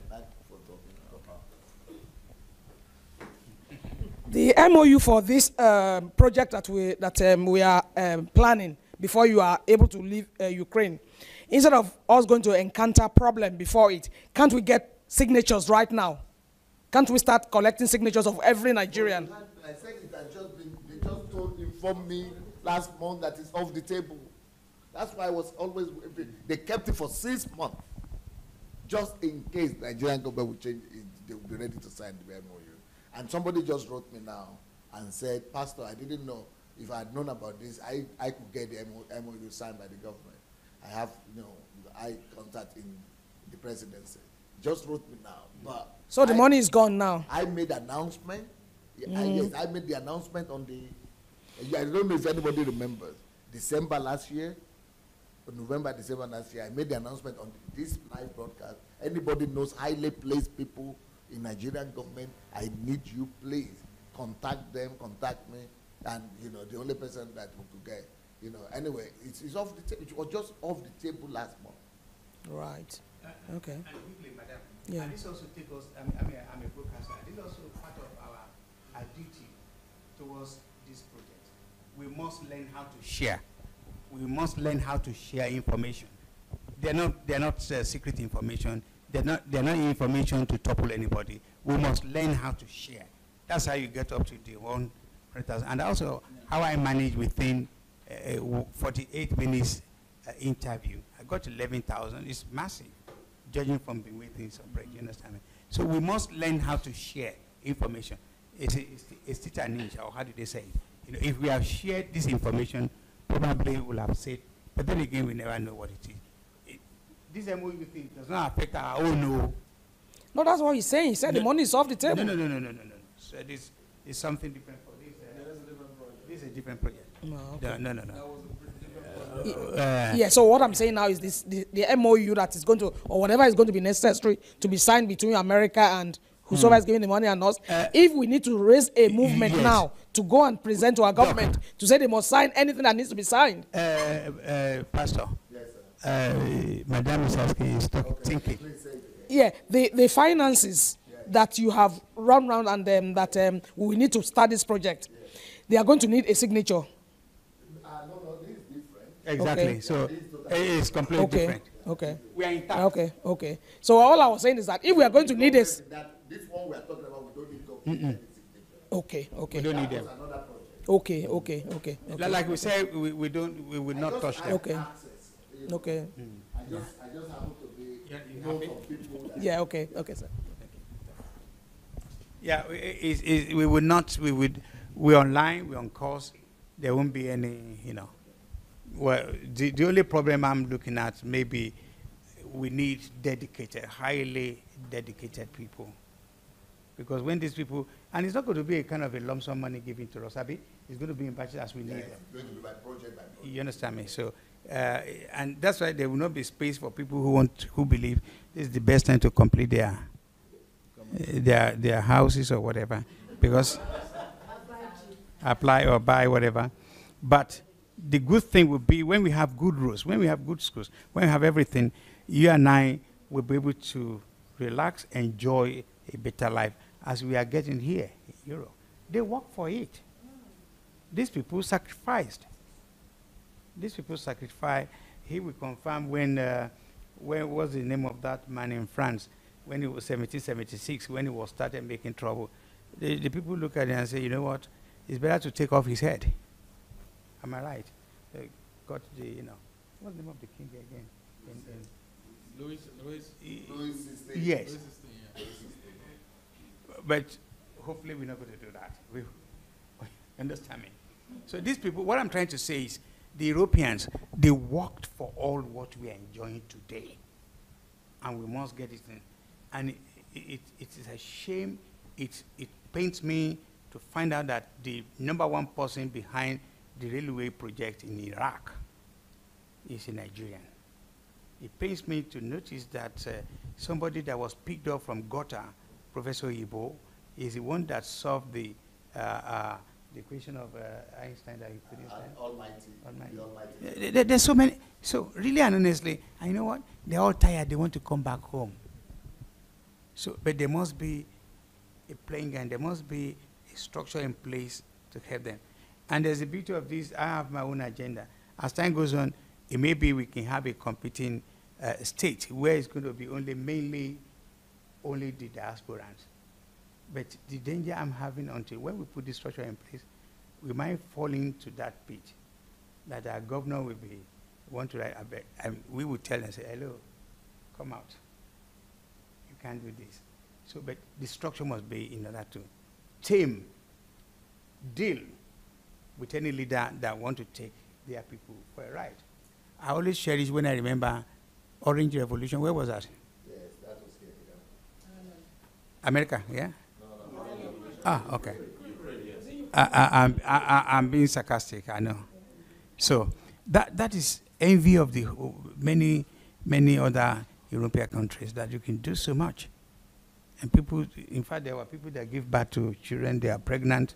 You know, we must be dedicated. We must be ready. It's not going to be war, but all we just need to be focused. I've said it many times. We just need to be ready to work. Well, I think I cannot close the. Is the boss? Yeah. Is the boss who can close? Okay. I think the time is. You know, even if we don't close, Facebook will shut us down. We are just a few minutes short of 4 hours. And they don't want you to go beyond 4 hours. So thank you so very much, everybody that is watching. Go and share this please. This this something. Let's go about. We have over 8,000 people now watching it. Watched, and then so let's go and share the message. Go share the message, spread the word, share it, and tag your friends, and let people see. If the people want, the ones who will believe. The ones who don't want to believe will not believe. No problem. But then some people want to get the books about Nigeria. They want to find out to get the books. Well, like I said, there is this book about the Nigerian economy, the way forward. That's if you are economically inclined and this is Only God Can Save Nigeria. What a myth. That's a myth. Then how to make Nigeria the greatest country in the world. The Nigerian economy, how the Nigerian economy can overtake the American economy. And this one is the fundamental of them all. Nigeria and the leadership question. They are all on Amazon and on Okada Books. And there is this lady in Lagos who could help you get them as well, Shioma. So our number is always there in the comments. And what can I say? Concerning people asking about why don't I come to Nigeria, we've already answered that question. It's not in my power right now, the way things are. Like I said, I'm still fighting my demons here in Ukraine. My name needs to be cleared before I go to do anything. Even with these people, they need to know that my name is cleared. Everybody needs to know that my name is cleared. So that one, there's no negotiating that. I cannot leave this country without my name being cleared. And I've thrown a spanner into that. Everything is saying to me, they have someone who is contributing immensely to not only the economy, but also to the moral standing of this country. And maybe they might find it difficult. It's a challenge. I'm sure if they hear about it, say, somebody spotted something, you know. When I announced that I was going to leave Ukraine for Nigeria for good, I had crisis in my church. They said, we have followed you all this year. What do you want us to do? Where do we go? I had major reforms. But I also believe that even though I don't go to church the last time I'm going to say it, there must be a reason for everything. There must be, you see, so much you have achieved here. Probably we will have not have this drawing board. Because there will be so many power cuts. There will be so many times you will have been soaked in the generator problem and say, you know what, hello, I have enough. So I'm signing off. My name is Otumba Olabode-Oseni.